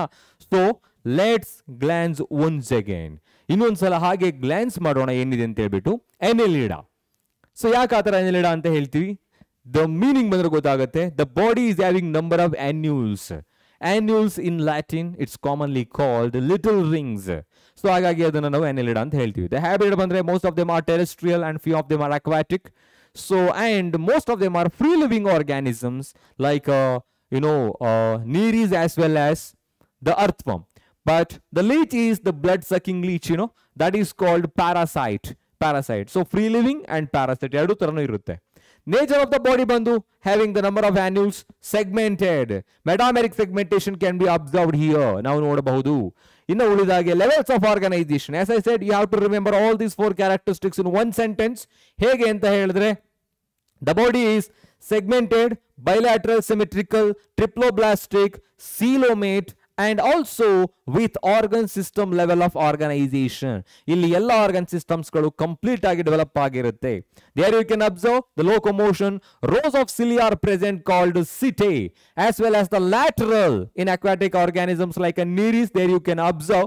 So muscular appendages galna ನೀವು ನೋಡಬಹುದು. Muscular muscles ಗಳನ್ನ ನೋಡಬಹುದು. lateral muscular muscles ಅಂತ ಟೆಕ್ಸ್ಟ್ ಬುಕ್ ನಲ್ಲಿ ಕೊಟ್ಟಿದ್ದಾರೆ. And appendages are also present. They are called parapodia. Appendages. Okay, these are all the body parts. Appendages. Next, digestion is alimentary canal is complete and extracellular. So respiration through the skin, hence it is called cutaneous respiration. The body is always smooth, soft, and also moist in nature. The circulatory system is complete, having the blood irutte without RBC. So ಅದರ ಜೊತೆಗೆ ಇಲ್ಲಿಗೆ ಬಂದಾಗ nervous system ಅಲ್ಲಿ there you can observe CNS, ANS and also PNS, autonomic nervous system, central nervous system as well as peripheral nervous system. But here you can observe the pair of ganglia. So group of nerves, pair of ganglia irutte. Along with that, there you can observe the ventral nerve cord. A paired ventral nerve cord is present. Ventral nerve cord. But ನಮಗೆ ಬಂದಾಗ ಅದೇ main difference. Chordates ಮತ್ತೆ ನಾನ್ chordates ಗಳಲ್ಲಿ ನಮ್ಮಲ್ಲಿ single ಆಗಿರುತ್ತೆ, ಜೊತೆಗೆ dorsal nerve card is present, single dorsal nerve card. But when it comes to non chordates ಗಳಿಗೆ ಬಂದಾಗ there you can observe common ಆಗಿ ventral ಪೇರ್ಡ್ nerve card, ಪೇರ್ಡ್ ventral nerve card is present. In excretory system, so that's represented by nephridia, 3 pairs of nephridia. I mean 3 different types of nephridia are present. So very useful in the excretion of nitrogenous waste as well as maintaining the osmoregulation. So body aliro osmomolarity anna andre that is maintaining the internal environment called homeostasis anta heltivalla, ಆ ತರ ಅದು osmoregulation na control ಮಾಡುತ್ತೆ. ಇನ್ನು reproduction ಗೆ ಬಂದಾಗ few of them are dioecious like a nereis, sexes are separate, but monoecious earthworm ಮತ್ತೆ ಲೀಚ್ಗಳು, ಇರುಡಿನೇರಿಯಾ ಮತ್ತೆ ಫೆರೇಟಿಮಾ. So ಅದರಲ್ಲಿ ಮೇನ್ ಆಗಿ ನೀವು ತಿಳ್ಕೊಳ್ಳೋದು ಫರ್ಟಿಲೈಸೇಷನ್ ಈಸ್ ಇಂಟರ್ನಲ್, ಓಕೆ, ಒಳಭಾಗದಲ್ಲಿ ಆಗುತ್ತೆ. And they are sexually reproducing organisms, you can remember. Okay, so that is nothing but annelida. Now let's talk about one more phylum that is called arthropoda. So what is this? This is the largest phylum in the animal kingdom. So arthropoda, I am writing here, this is the largest phylum in the animal kingdom, ಹೌದಾ? So ಯಾಕಿರಬಹುದು? Beautiful butterflies and different creatures like insects, okay, they comes under this phylum. ಎಲ್ಲ ತರದ organisms ಗಳು ನಾವು ಎಲ್ಲೆಲ್ಲಿ ನೋಡೋದಕ್ಕೆ ಸಾಧ್ಯ ಇದೆ ಎಲ್ಲವೂ ಕೂಡ these are cosmopolitan in nature. Cosmopolitan, what's that mean? They present everywhere, ಎಲ್ಲ ಕಡೆ ಇರುತ್ತೆ. ಅಂದ್ರೆ ಡೆಸರ್ಟ್ ಅಲ್ಲಿ ಇರುತ್ತೆ sir. So when you go to Antarctic, Arctic region, or you can say that any kind of terrestrial grassland or the aquatic in nature, ಎಲ್ಲಿಗೆ ಹೋದ್ರೂ ಕೂಡ ನಾವು ನೋಡಬಹುದು. Such type of organisms were present on the earth. Ella kadenu irodu. Okay. So they are commonly called cosmopolitan in nature. So ಇಲ್ಲಿ ನೋಡಬಹುದು ants ಗಳಿದೆ, bees ಗಳಿದೆ. Economic importance ತುಂಬಾ ಇದೆ ಇದರಿಂದ. ಜೊತೆಗೆ ಕೆಲವು ಆರ್ಗಾನಿಸಮ್ಸ್ ಗಳು ಪೆಸ್ಟ್ ತರ ಆಕ್ಟ್ ಮಾಡುತ್ತೆ. ಪೆಸ್ಟ್ ಅಂತ ಕೇಳಿರ್ಬೋದು. ಇನ್ನು ಡಿಸೀಸ್ ಕಾಸಿಂಗ್ ಮೈಕ್ರೋ ಆರ್ಗ್ಯಾನಿಸಮ್ಸ್ ಗಳು ಯಾವ ತರ ಅದನ್ನ ಕ್ಯಾರಿ ಮಾಡೋದು ಯಾರು? ಇದೇನೆ ವೆಕ್ಟಾರ್ ತರ ಏನ್ ಮಾಡುತ್ತೆ, ಆಕ್ಟ್ ಮಾಡುತ್ತೆ. ಸೊ ಹಾಗಾಗಿ all these organisms you can observe everywhere. So ನಾವು ಕೂತಿರೋ ಜಾಗದಲ್ಲಿ ಇರುತ್ತಾ? Okay, you can observe in your study room, you can observe in the living ಹಾಲ್. ಅಲ್ಲಿ ಆಂಟ್ಸ್ ಗಳಿರಲ್ವಾ? ಇರುತ್ತೆ. Ants are also. ಬೀಸ್ ಗಳಿರಲ್ವಾ? ಇರುತ್ತೆ. And these kind of house flies, ನೊಣಗಳು, ಈ ಎಲ್ಲ ತರದ ಆರ್ಗ್ಯಾನಿಸಮ್ಸ್ ಗಳನ್ನ ಎಲ್ಲ ಕಡೆ ನೋಡ್ತೀವಿ ನಾವು. ಹಾಗಾಗಿ this is the largest phylum in the animal Kingdom. ತುಂಬಾನೇ ದೊಡ್ಡದು, ಎಲ್ಲಾ ಕಡೆ ಇರೋದು. Cosmopolitan nature, so present everywhere. ಹಾಗಂತ ಹೇಳಿದ್ರೆ ಪ್ರೆಸೆಂಟ್ ಎವ್ರಿವೇರ್. ಸೊ ಮೀನ್ಸ್ ಎಲ್ಲ ಹ್ಯಾಬಿಟ್ಯಾಟ್ ಗಳಲ್ಲೂ ಕೂಡ ಅದು ಕಂಡು ಬರುತ್ತೆ, present in all the habitats. So ನಾವು ಲೆಟ್ಸ್ ಡಿಸ್ಕಸ್ ಅಬೌಟ್ ಆರ್ಥ್ರೋಪೋಡ್. ಅದು ಸುಮ್ಮನೆ ನಾನು ಹೇಳಿದ್ದು ಇವಾಗ ನಿಮ್ಗೆ ಯಾವ ತರ ಇರುತ್ತೆ ಅಂತ, ಲಾರ್ಜೆಸ್ಟ್ ಕಿಂಗ್ಡಮ್ ಅಂತ ಹೇಳ್ಬಿಟ್ಟು. ಸೊ ಆರ್ಥ್ರೋಪೋಡ್ ಅಂತ ಹೇಳಿದ್ರೆ ಏನು? Why we are ಕ್ಲಾಸಿಫೈಂಗ್ these organisms in to different phylum? ಯಾಕೆ? ಅದಕ್ಕೊಂದು ಮೀನಿಂಗ್ ಇರಬೇಕಲ್ವಾ? ಹಾಗೆ Arthropoda, ಆರ್ಥ್ರೋ in the means joint, ಪೋಡ in the sense leg. So you can say jointed legs organisms, legged organisms ಅಂತ ಹೇಳ್ಬೋದು. ಹೌದಾ? ಏನಾಗಿದ್ರೆ ಇಲ್ಲಿ ಹೇಳಿದ್ರೆ ನಾನು ಆರ್ಥ್ರೋ ಅಂತ ಹೇಳಿದ್ರೆ ಜಾಯಿಂಟ್ ಅಂತ, ಜಾಯಿಂಟ್. ಪೋಡಾ ಅಂತ ಹೇಳಿದ್ರೆ ಲೆಗ್ಸ್ ಅಂತ ಹೇಳ್ಬಿಟ್ಟು. Okay, organisms which are having the appendages or the legs which are having the joints. ಅಲ್ಲಿ ಜಾಯಿಂಟ್ಸ್ ಗಳನ್ನ ನಾವು ನೋಡಬಹುದು. Such type of organisms which are having the jointed legs are called arthropoda. So meaning ಗೊತ್ತಾಯ್ತು ಇವಾಗ, jointed legs are present. Jointed legs organisms, legged organisms ಅಂತ ಹೇಳ್ಬೋದು. So next ಇವಾಗ habitat ಮತ್ತೆ ನೇಚರ್ಗೆ ಬಂದಾಗ ಎಲ್ಲಿರುತ್ತೆ? As I said, cosmopolitan in nature. Present everywhere. So present in all the habitats, ಎಲ್ಲಾ ಕಡೆನೂ ಕೂಡ ಅದು ಕಂಡು ಬರುತ್ತೆ. ಇನ್ನ ಸೊ ಸರ್ ಕೆಲವೊಂದು ಫ್ರೀ ಲಿವಿಂಗ್ ಆಗಿರುತ್ತೆ, ಪ್ಯಾರಾಸಿಟಿಕ್ ಆಗಿರುತ್ತೆ, ಏನಾಗಿರುತ್ತೆ? S, you can observe all of these organism may be free living, ಕೆಲವು ಫ್ರೀ ಲಿವಿಂಗ್ ಆಗಿರುತ್ತೆ, ಕೆಲವು ಪ್ಯಾರಾಸೈಟ್ಸ್ ಗಳಾಗಿರುತ್ತೆ, ಕೆಲವು ಟೆರೆಸ್ಟ್ರಿಯಲ್ ಆಗಿರುತ್ತೆ, ಕೆಲವು ಏನಾಗಿರುತ್ತೆ? aquatic ಆಗಿರುತ್ತೆ. So they are terrestrial, aquatic, whether they are marine or it may be they may be the fresh water. So ಎಲ್ಲ ಹ್ಯಾಬಿಟ್ಗಳು ಕೂಡ ಇರೋದ್ರಿಂದ ನಾವು ಅದನ್ನ ಫ್ರೀ ಲಿವಿಂಗ್ ಅಂತ ಹೇಳ್ತೀವಿ. ಪ್ಯಾರಾಸೈಟ್ಸ್ ಕೂಡ ಇರಬಹುದು ಅದರಲ್ಲಿ. ಸೊ ಪ್ಯಾರಾಸೈಟ್ ಅಂತ ಹೇಳಿದ್ರೆ depends on other living organisms directly, called host ಮೇಲೆ ಡಿಪೆಂಡ್ ಆಗಿರುತ್ತೆ ಅಂತ. ಇನ್ನು ನೇಚರ್ ಆಫ್ ದ ಬಾಡಿ ಬಂತು ಅಂತ ಹೇಳಿದ್ರೆ you can say segmented. The body is segmented, having appendages. ಇವುಗಳ ಬಾಡಿಯಲ್ಲಿ ಅಪೆಂಡೇಜಸ್ ಗಳನ್ನ ನಾವು ನೋಡಬಹುದು ಅಂತ ಹೇಳಿದ್ರೆ clearly visible appendages, but not in the case of previous ಫೈಲಾ like Annelida, Askelminthus, Platyhelminthes, Coelenterata, Ctenophora, Poriferaದಲ್ಲಿ ನೋಡಿದಾಗ ಅಲ್ಲಿ ಎಕ್ಸ್ಟರ್ನಲ್ ಅಪೆಂಡೇಜಸ್ ಗಳನ್ನ ನೀವು ನೋಡಲಿಲ್ಲ. Accept in Coelenterata there you have observed some sort of what is that tentacles, they come out of the body responsible for grasping the food material. So ಅದನ್ನ ಬಿಟ್ಟರೆ ಲೋಕೋಮೋಷನ್ಗೆ help ಆಗ್ತಿತ್ತು. ಇಲ್ಲಿ ನಾವು ಕ್ಲಿಯರ್ ಆಗಿ physical ಆಗಿ ಅಪೆಂಡೇಜಸ್ ಗಳನ್ನ ನೋಡಬಹುದು. ಹಾಗಾಗಿ segmented and having appendages called legs. ಇನ್ನ ಬಾಡಿ ಲೆವೆಲ್ ಆಫ್ ಆರ್ಗನೈಸೇಷನ್ಗೆ ಬಂದ್ರೆ ನಾವು ಸಿಂಪ್ಲಿಫೈಡ್ ಮ್ಯಾನರ್ ಅಲ್ಲಿ ಹೇಳಬಹುದು. ಏನಾಗಿರುತ್ತೆ? S, you can directly say organ system level of organisation.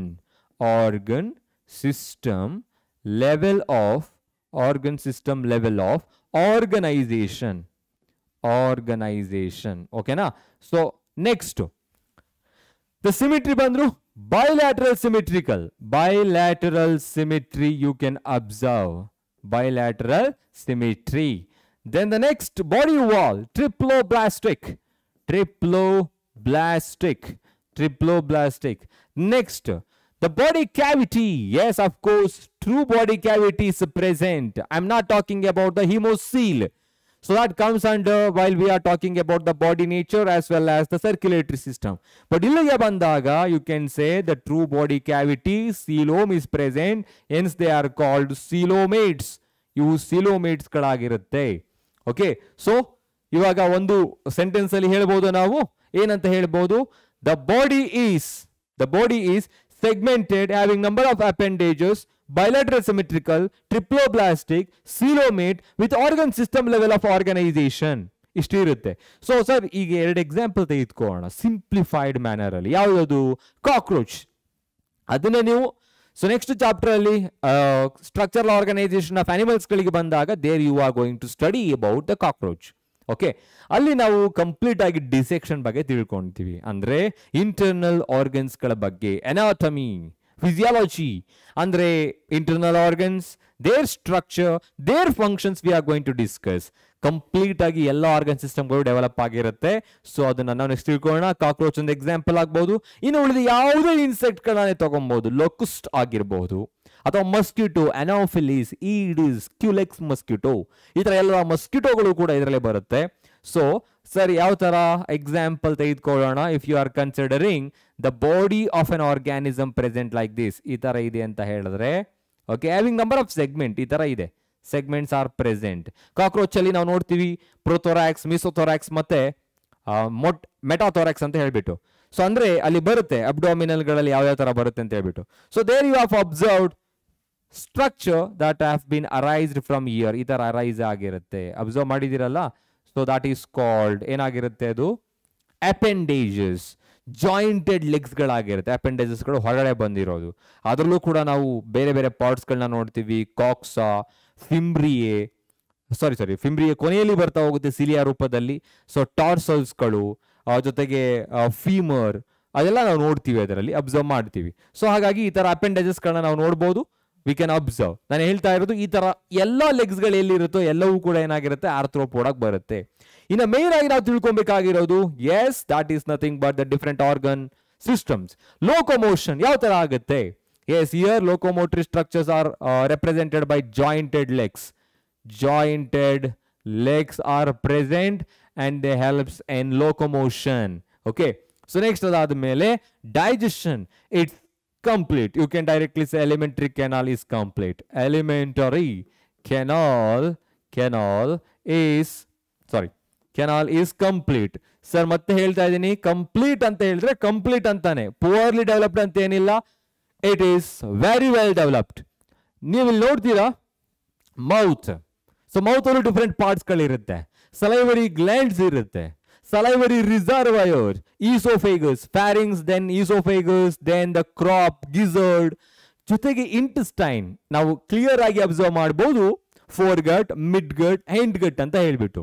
So intestinal C K, hepatic C K ನ ನೋಡಬಹುದು. Hepatic C K, folded structure, blind structure, along with ಮಾಲ್ಫಿಗಿಯನ್ tubules. ಅಂದ್ರೆ entire elementary canal ಅನ್ನ ನೀವು ಡಿಸೆಕ್ಟ್ ಮಾಡಿದಾಗ ಕ್ಲಿಯರ್ ಆಗಿ ಕಾಣಿಸುತ್ತೆ. It's completely developed. Okay, complete ಅಂತ ಹೇಳ್ಬಹುದು. Extra cellular. ಇನ್ನು ರೆಸ್ಪಿರೇಷನ್ ಬಂದು, so respiratory organs are different. So they may respire by using Gilles. Okay, you can say book gills, and also book lungs, okay, and very important, trachea. So trachea, so means tracheal system. Common agi keltare, tracheal system is or can be observed in, ella observe ಮಾಡಬಹುದು, arthropoda. So they are having number of tracheal system. They are open to outside through the spiracles.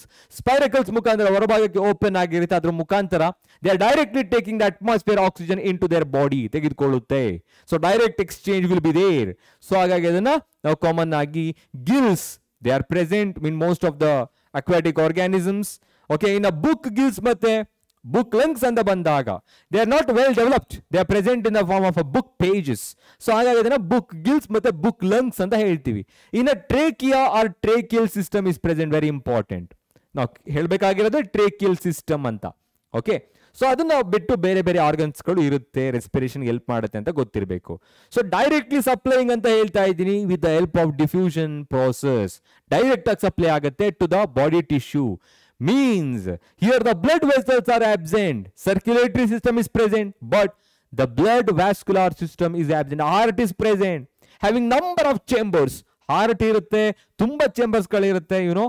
So heart is present, and as I said, blood vessels are absent. Here blood vessels are absent ಆಗಿರುತ್ತೆ. RBC is absent. RBC ಮತ್ತೆ absent ಆಗಿರುತ್ತೆ. So ಜೊತೆಗೆ ಇಲ್ಲಿ ಹೀಮೋಸೈನಿನ್ ಅಂತ ನೋಡು, haemoglobin ಬದಲಿಗೆ ಹೀಮೋಸೈನಿನ್ ಆ ತರ ಇರುತ್ತಲ್ಲ, ಆ ತರ ಹೇಳ್ಬಿಟ್ಟು. ಸೊ ಹಾಗಾಗಿ red pigment usually the oxygen supply ಮಾಡೋದಕ್ಕೆ ಸಹಾಯ ಮಾಡ್ತಾ ಹೋಗುತ್ತೆ.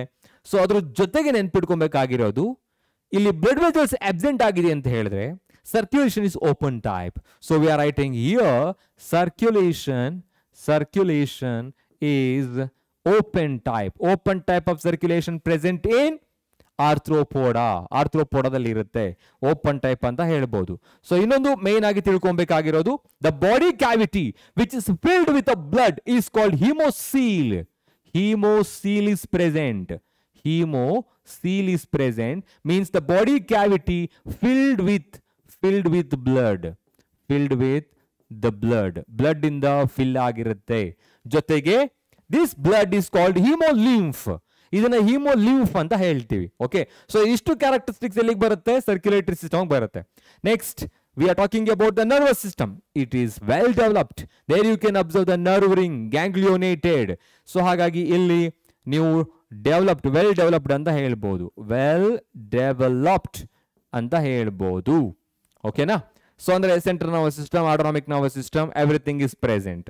ಸೊ ನೆಕ್ಸ್ಟ್ ಇಲ್ಲಿ ಎಕ್ಸ್ಕ್ರೀಟರಿ ಸಿಸ್ಟಮ್ಗೆ ಬಂದಾಗ they usually excrete the substances so by using ಮಾಲ್ಪಿಗಿಯನ್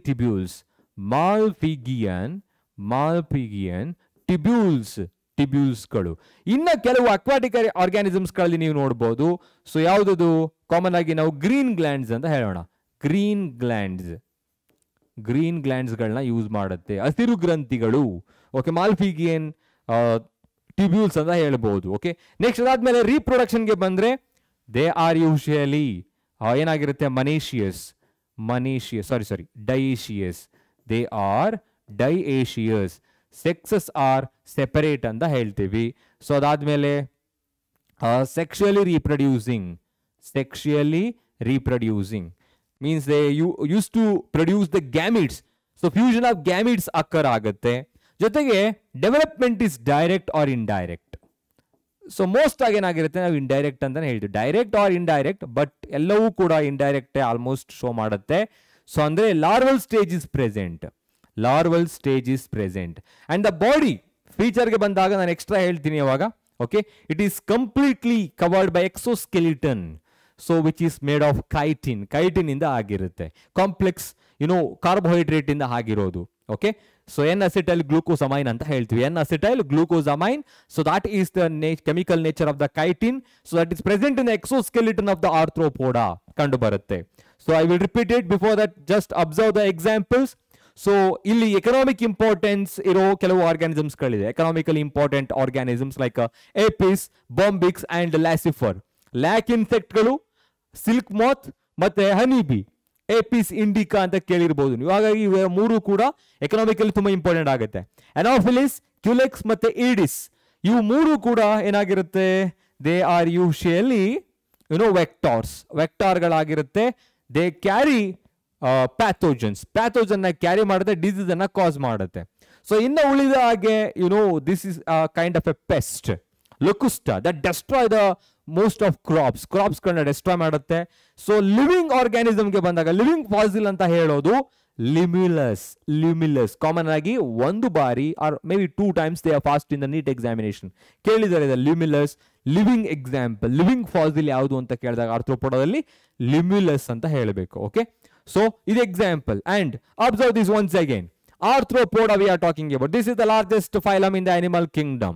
So they present everywhere, hence it is called a cosmopolitan in nature. Okay, the meaning of arthropoda is they are having the jointed appendages or the jointed leg. Hence they are called jointed legged organisms. Next, habitat bandru. Present in all the habitats, hence they are called cosmopolitan. They may be terrestrial, aquatic, free living or parasitic organisms. So ella tara organisms ಗಳನ್ನ ನೀವು identify ಮಾಡಬಹುದು ಇದರಲ್ಲಿ. So nature of the body bandre segmented and also having appendages. Body is segmented. Okay, next level of organization. Ishunu kuda ottige helona.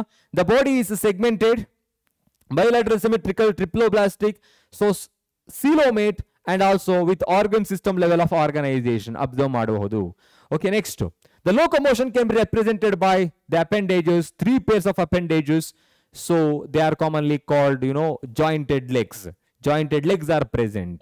So ಇನ್ನು ಉಳಿದ ಹಾಗೆ ಕೆಲವು ಇನ್ಸೆಕ್ಟ್ಗಳಲ್ಲಿ 3 pairs ಅಂತ ನಾವು ಹೇಳ್ತಾ ಇದ್ದೀವಿ. ಇನ್ನು ಉಳಿದವು ಚಿಕ್ಕ ನೀವು ನೋಡಿರ್ಬೋದು, ಅದನ್ನ ನಾವು ಮತ್ತೆ ತಿಳ್ಕೊಂತೀವಿ practical ಎಕ್ಸಾಮಿನೇಷನ್ಗಳಲ್ಲಿ. May be first PU ಅಲ್ಲೇನೆ ಅದ್ರದ್ದು ಎಲ್ಲ ಫೈಲಮ್ಗಳನ್ನ ತಿಳ್ಕೊಳ್ತೀವಿ. Digestion is complete. I mean, digestive system is complete. Alimentary canal is complete, very well developed, and they are able to digest anything. ಈ ಕಾಕ್ರೋಚ್ ಅನ್ನೋದನ್ನ ನೋಡಿರ್ತೀರಿ, ಅದೊಂದು example. that can eat and digest even the paper, cellulosic material, even the food which is containing complex carbohydrate, ಎಲ್ಲವನ್ನ digest ಮಾಡ್ಕೊಳ್ಳುತ್ತೆ. ಅಂದ್ರೆ ಅದರಲ್ಲಿ salivary glands, pharynx, esophagus, crop, gizzard, so ಅದಕ್ಕೆ ಸಂಬಂಧಪಟ್ಟ ಹಾಗೆ hepatic CK, Malpighian tubules ಎಲ್ಲವೂ ಕೂಡ ಇರುತ್ತೆ. Respiration can be done, through the parts like gills, book lungs and trachea. Tracheal system is present, you can say. Circulatory system is complete. Heart is very well developed with many chambers. Tumba chambers kalirutte. Blood vessels are absent. So the blood flows through the body, throughout the body. Without blood vessels, hence it is called open type of circulatory system. Open type irutte. Jotege, here there is a cavity which is filled with the blood, and it is called hemocoel. And the blood present in that seal is called hemolymph. Hemolymph anta heltivi. And the nervous system is very well developed. Tumma chennagi develop agirutte with all different types of system like central nervous system, autonomic nervous system and peripheral nervous system. Excretory system is ಏನಾಗಿರಬಹುದು? Yes, that is represented by the Malpighian tubules or the green glands. Malpighian tubules and the green glands. ಇನ್ನು ಉಳಿದ ಹಾಗೆ the reproduction ಬಂದ್ರೆ dioecious ಆಗಿರುತ್ತೆ. Sexual dimorphism can be seen. So where you are able to identify male and female just by observing the physical appearances. Sexual dimorphism, sexually reproducing, direct or indirect. So larval stage is present. ಅವಾಗಲೇ ಹೇಳಿದೆ ecdysis ಮತ್ತೆ molting ಅನ್ನೋ process ಇರುತ್ತೆ. So with the regular intervals they are able to shed their skin, exoskeleton. It is called molting process. Shedding of their body skin ಅಂತ ಹೇಳ್ತೀವಿ. Example, Episyndicca, Bombyx mori ಮತ್ತೆ Lecifer. So they are economically important insects. Honeybee, silk moth and lac insect, Anopheles culex and Aedes aegypti. They are the vectors. For example, Anopheles mosquito, you know that. So that is carrying the Plasmodium vivax, which causes the malaria. Culex, that's carrying the filarial worms or Wuchereria malayi, which is responsible for causing the disease elephantiasis. Next, Aedes aegypti. That is a kind of a mosquito carrying alpha, or you can say dengue viruses, chikungunya viruses carry ಮಾಡುತ್ತೆ. So ಅದು dengue ಮತ್ತು ಚಿಕನ್ಗುನ್ಯಾವನ್ನ ಕಾಸ್ ಮಾಡುತ್ತೆ ಅಂತ ಹೇಳ್ಬೋದು. ಇನ್ನು ಲುಕುಸ್ಟಾ pest ಒಂದು destroy ಮಾಡುತ್ತೆ crop ಅನ್ನ. ಇನ್ನು ಲ್ಯೂಮಿಲ್ಲಸ್ ಅಂತ ಬಂದಾಗ so there you can say living fossil ಅಂತ ಹೇಳ್ಬೋದು. ಅಂಡರ್ಸ್ಟುಡ್? ಇವಾಗ 4 ಫೈಲಮ್ಗಳ ಬಗ್ಗೆ ತಿಳ್ಕೊಂಡಿದೀವಿ ಇಲ್ಲಿ ತನಕ. Now let's talk about a few questions in related to that. ಕೆಲವು ಕ್ವಶನ್ಸ್ ಗಳ ಬಗ್ಗೆ ತಿಳ್ಕೊಳ್ಳೋಣ, ನಿಮಗೆ ಆ ಕಾನ್ಸೆಪ್ಟ್ ಅರ್ಥ ಆಗಿದೆಯಲ್ವಾ ಅಂತ ಗೊತ್ತಾಗುತ್ತೆ. Okay, the very first question is here. Which of the following is a free living flatworm? See here, free living flatworm. So flatworms are scientifically called Platyhelminthes. Right? So next, ಈಗ free living ಅಂತ ಹೇಳಿದ್ರೆ that doesn't depends on other living organism directly. So planaria is the right answer. So first one is planaria. So Tinea, Phaseola, Ferretima. Ferretima is not a flatworm. So because it comes under the Annelida. Idu Annelida age barutte. So iverdu kuda enagirutte, endoparasites ಆಗಿರುತ್ತೆ. You can directly say it as parasites. ಉಳಿದಾಗೆ planaria, it's a free living flatworm. Understood? So the next question, Platyhelminthes represents an example of. ಯಾವುದಕ್ಕೆ example ಆಗುತ್ತೆ? Cellular grade of organization? No. So Platyhelminthes are showing the organ system level of organization, not the cellular grade of organization. Tissue grade? No. Organ system grade of organization? Perfect. Tissue organ grade of organization? You can say the organ system level of organization. Option C is the right answer. Okay. So next one. Flame cells are excretory organs of. See, ಈ question ತುಂಬಾ easy ಆಗಿದೆ, but ಆದ್ರೂ ಕೂಡ ತೆಗೆದುಕೊಂಡಿದ್ದೀನಿ. ಯಾಕೆ?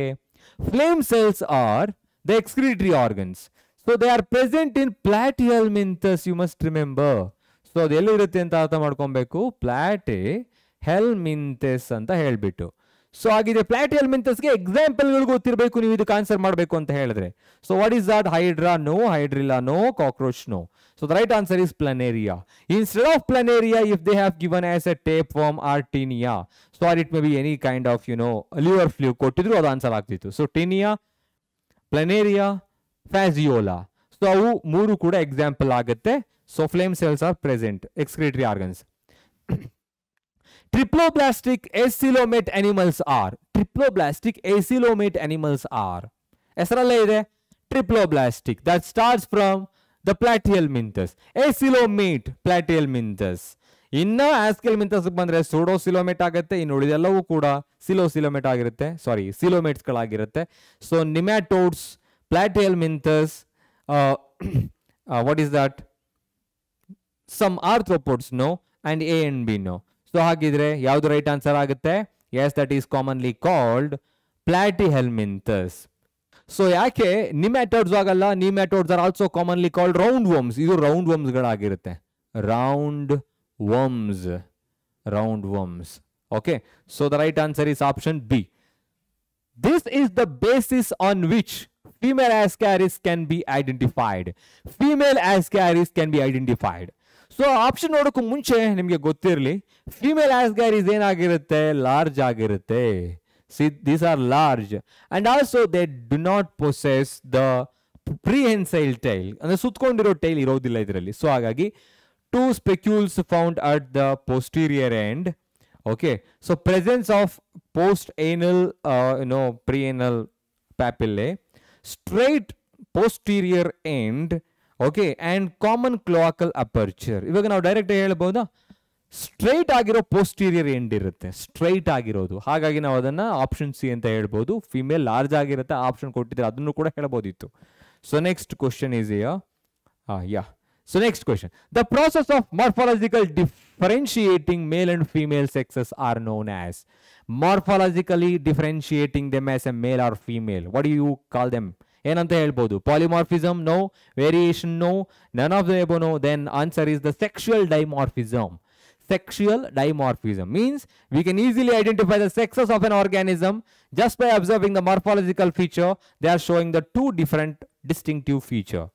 ಎರಡು feature ಅಂತಲ್ಲ, ನಾವು ಎರಡು ಆರ್ಗ್ಯಾನಿಸಮ್ನ ಐಡೆಂಟಿಫೈ ಮಾಡ್ಬೋದು ಅಂತ. Okay, next one. Which of the following is not ಹರ್ಮಾಫ್ರೊಡೈಟ್ animal? ಹರ್ಮಾಫ್ರೊಡೈಟ್ ಅಂತ ಹೇಳಿದ್ರೆ ಮನೇಷಿಯಸ್. ಮನೇಷಿಯಸ್, ರೈಟ್. ಸೊ ಇವಾಗ ಮನೇಷಿಯಸ್ ಅಂತ ಹೇಳಿದ್ರೆ sexes R not separate. Sexes R, okay, you can say sexes R not separate. Separate ಆಗಿರೋಲ್ಲ. ಸೊ ಹಾಗಿದ್ರೆ ಯಾವ್ದಾಗಿರುತ್ತೆ? ಲೀಚ್. ಅವ್ರು ಕೇಳಿರೋದು ನಾಟ್ ಹರ್ಮಾಫ್ರೊಡೈಟ್ ಅಂತ. ನಾಟ್ ಹರ್ಮಾಫ್ರೊಡೈಟ್, ದಟ್ ಶುಡ್ ಬಿ ಏನಾಗಿರ್ಬೇಕು? ಅದು ಡಯೇಷಿಯಸ್ ಆಗಿರಬೇಕು. ಇದು ಹರ್ಮಾಫ್ರೊಡೈಟ್ ಆಗಿರುತ್ತೆ. ಪಾಲಿಕೀಟೆಸ್. Okay, next flat worms and earth worm. ಪಾಲಿಕೀಟೆಸ್, ಪಾಲಿಕೀಟಾ ಇವುಗಳೇನಾಗಿರುತ್ತೆ? Normal ಆಗಿ ಏನಾಗಿರುತ್ತೆ? ಡಯೇಷಿಯಸ್ ಆಗಿರುತ್ತೆ. ಓಕೆ, ಸೊ ಹಾಗಿದ್ರೆ ಪಾಲಿಕೀಟಾ ಅಂತ ಹೇಳಿದ್ರೆ ಏನು? That you can observe here. These are marine annelids. These are marine annelids. Annelids. So most of them are usually ಏನಾಗಿರುತ್ತೆ? Yes, they are dioecious. They are dioecious. Dioecious. Next ನೋಡೋಣ. Which is not a feature of annelid? Which is not a feature of annelid. ಅಂದ್ರೆ positive question ಇದೆ, not ಅದು negative ಆಗ್ಬೋದು, ಆದ್ರೆ ನಿಮಗೆ 3 characteristics ಸಿಗುತ್ತೆ. So ಮೆಟಾಮೆರಿಕ್ segmentation is the feature of annelida and also the nephridia. Pseudocoelom? No. Pseudocoelom, it is the characteristics of Askelminthes. Askelminthes. Okay, so ಹಾಗಾಗಿ this is not the characteristics of annelida, hence it is the right answer. Clitellum, it is the glandular, it is the dark glandular band present in 13th, 14th, 15th segment of the earthworm. Clitellum anta heltivi. Okay, so next question. So this is the basic unit of eye of insect, cockroach. ನಾನು ಹೇಳಿಲ್ಲ ಇದು, but ಆದ್ರೂ ನೆನ್ಪಿಟ್ಕೊಳ್ಳಿ. ಕಾಕ್ರೋಚ್ಗಳಲ್ಲಿ sense organs are highly developed. ತುಂಬಾನೇ ಚೆನ್ನಾಗಿ develop ಆಗಿರುತ್ತೆ. They are having a pair of antenna and also ossicles. Ossi ಅಂತ ಹೇಳ್ತೀವಿ, ossi, and also compound eyes which are having number of compartments commonly called ommatidia. Ommatidium in singular. The right answer is, ommatidium. So they are having the what? Compound eyes. Compound eyes irutte avugalali. Okay, compound eyes are present. So next question, and this is for you. What is that? In arthropods, this is complete. ಆರ್ಥ್ರೋಪೋಡ್ ಅಲ್ಲಿ ಇದು complete ಆಗಿರುತ್ತೆ. ಹೌದಾ? ಯಾವುದು? Circulatory system, respiratory structure, digestive system, reproductive structure. So ಯಾವ್ದು answer ಇರಬಹುದು? Answer ಮಾಡಲಿಕ್ಕೆ try ಮಾಡಿ. Okay, ಇದು question actually the respiratory system, digestive system, reproductive structures. So ಯಾವ್ದಿರ್ಬೋದು? Direct ಆಗಿ ಆನ್ಸರ್ ಮಾಡಲಿಕ್ಕೆ try ಮಾಡ್ಬೋದಲ್ವಾ? Yeah, so this is for you. If you want I will give some clue. Okay, clue ಕೊಡ್ತೀನಿ. Means you have to identify each and everything. For example, circulatory system. Okay, ಅದು complete ಆಗಿರುತ್ತಾ? Complete ಆಗಿದ್ರೆ blood ವೆಸಲ್ಸ್ಗಳು ಇರಬೇಕಿತ್ತಲ್ವಾ? So ಅದು ಇಲ್ಲ, ಮತ್ತೆ ಜೊತೆಗೆ ಬೇರೆ ಬೇರೆ ಕಾಂಪೊನೆಂಟ್ಸ್ಗಳು ಅಲ್ಲಿ ಅಬ್ಸೆಂಟ್ ಆಗಿರುತ್ತೆ. ಇನ್ನು ಉಳಿದಾಗೆ ರೆಸ್ಪಿರೇಟರಿ ಸ್ಟ್ರಕ್ಚರ್ ಕಂಪ್ಲೀಟ್ ಅಂತ ಹೇಳಿದ್ರೇನು ನಮ್ಮಲ್ಲಿ ಕಂಪ್ಲೀಟ್ ಆಗಿರುತ್ತೆ, ಬಟ್ ಅವುಗಳಲ್ಲಿ ಯಾವ ತರ ಇರುತ್ತೆ? So whether they are able to digest everything R not. Okay, ಎಲ್ಲವನ್ನು ಡೈಜೆಸ್ಟ್ ಮಾಡುತ್ತಾ ಇಲ್ವಾ ಅದು ಗೊತ್ತಾಗಬೇಕು. ಸೊ ಆ ಬೇಸಿಸ್ ಮೇಲೆ ನೀವು ಅದಕ್ಕೆ ಆನ್ಸರ್ ಮಾಡಬಹುದು. So in ಆರ್ಥ್ರೋಪೋಡ್ this is entirely complete. ಯಾವುದು ಕಂಪ್ಲೀಟ್ ಆಗಿದೆ ಅಂತ ಹೇಳ್ಬಿಟ್ಟು. ಓಕೆ, ಸೊ ಆನ್ಸರ್ ಮಾಡಲಿಕ್ಕೆ ಟ್ರೈ ಮಾಡಿ, ಕಮೆಂಟ್ ಮಾಡಲಿಕ್ಕೆ ಟ್ರೈ ಮಾಡಿ. And till now we have discussed about 4 important phyla. ಹೌದಾ? ಎಲ್ಲ ಫೈಲಮ್ ಬಗ್ಗೆ ತಿಳ್ಕೊಂಡಿದೀವಿ. ಯಾವ್ಯಾವುದು? From the beginning of ಪ್ಲಾಟಿಹೆಲ್ಮಿಂಥಸ್, ಆಸ್ಕೆಲ್ಮಿಂಥಸ್, Annelida and Arthropoda. ಎಲ್ಲ ಕ್ಯಾರೆಕ್ಟರ್ಗಳನ್ನ ಅದೇ ರೀತಿಯಲ್ಲಿ ನಾನು ಹೇಳಿದ ರೀತಿಯಲ್ಲಿ ನೆನ್ಪಿಟ್ಕೊಳ್ಳಕ್ಕೆ ಟ್ರೈ ಮಾಡಿ. ಯಾವುದು ಯೂನಿಕ್ ಫೀಚರ್ ಇರುತ್ತೆ ಅದನ್ನು ಅಂಡರ್ಲೈನ್ ಮಾಡಿ. ಸೊ ಅದನ್ನೇ ಕಾಮನ್ ಆಗಿ ನಿಮ್ಮ KCET ಮತ್ತೆ ನೀಟ್ಗೆ ಕೇಳೋದು. ಸೊ ನೆಕ್ಸ್ಟ್ ಕ್ಲಾಸ್ ಅಲ್ಲಿ ಮತ್ತೆ ಕೆಲವು ಫೈಲಮ್ಗಳ ಬಗ್ಗೆ ನಾವು ತಿಳ್ಕೊಳ್ಳೋಣ. So till then take care, have A nice day everyone.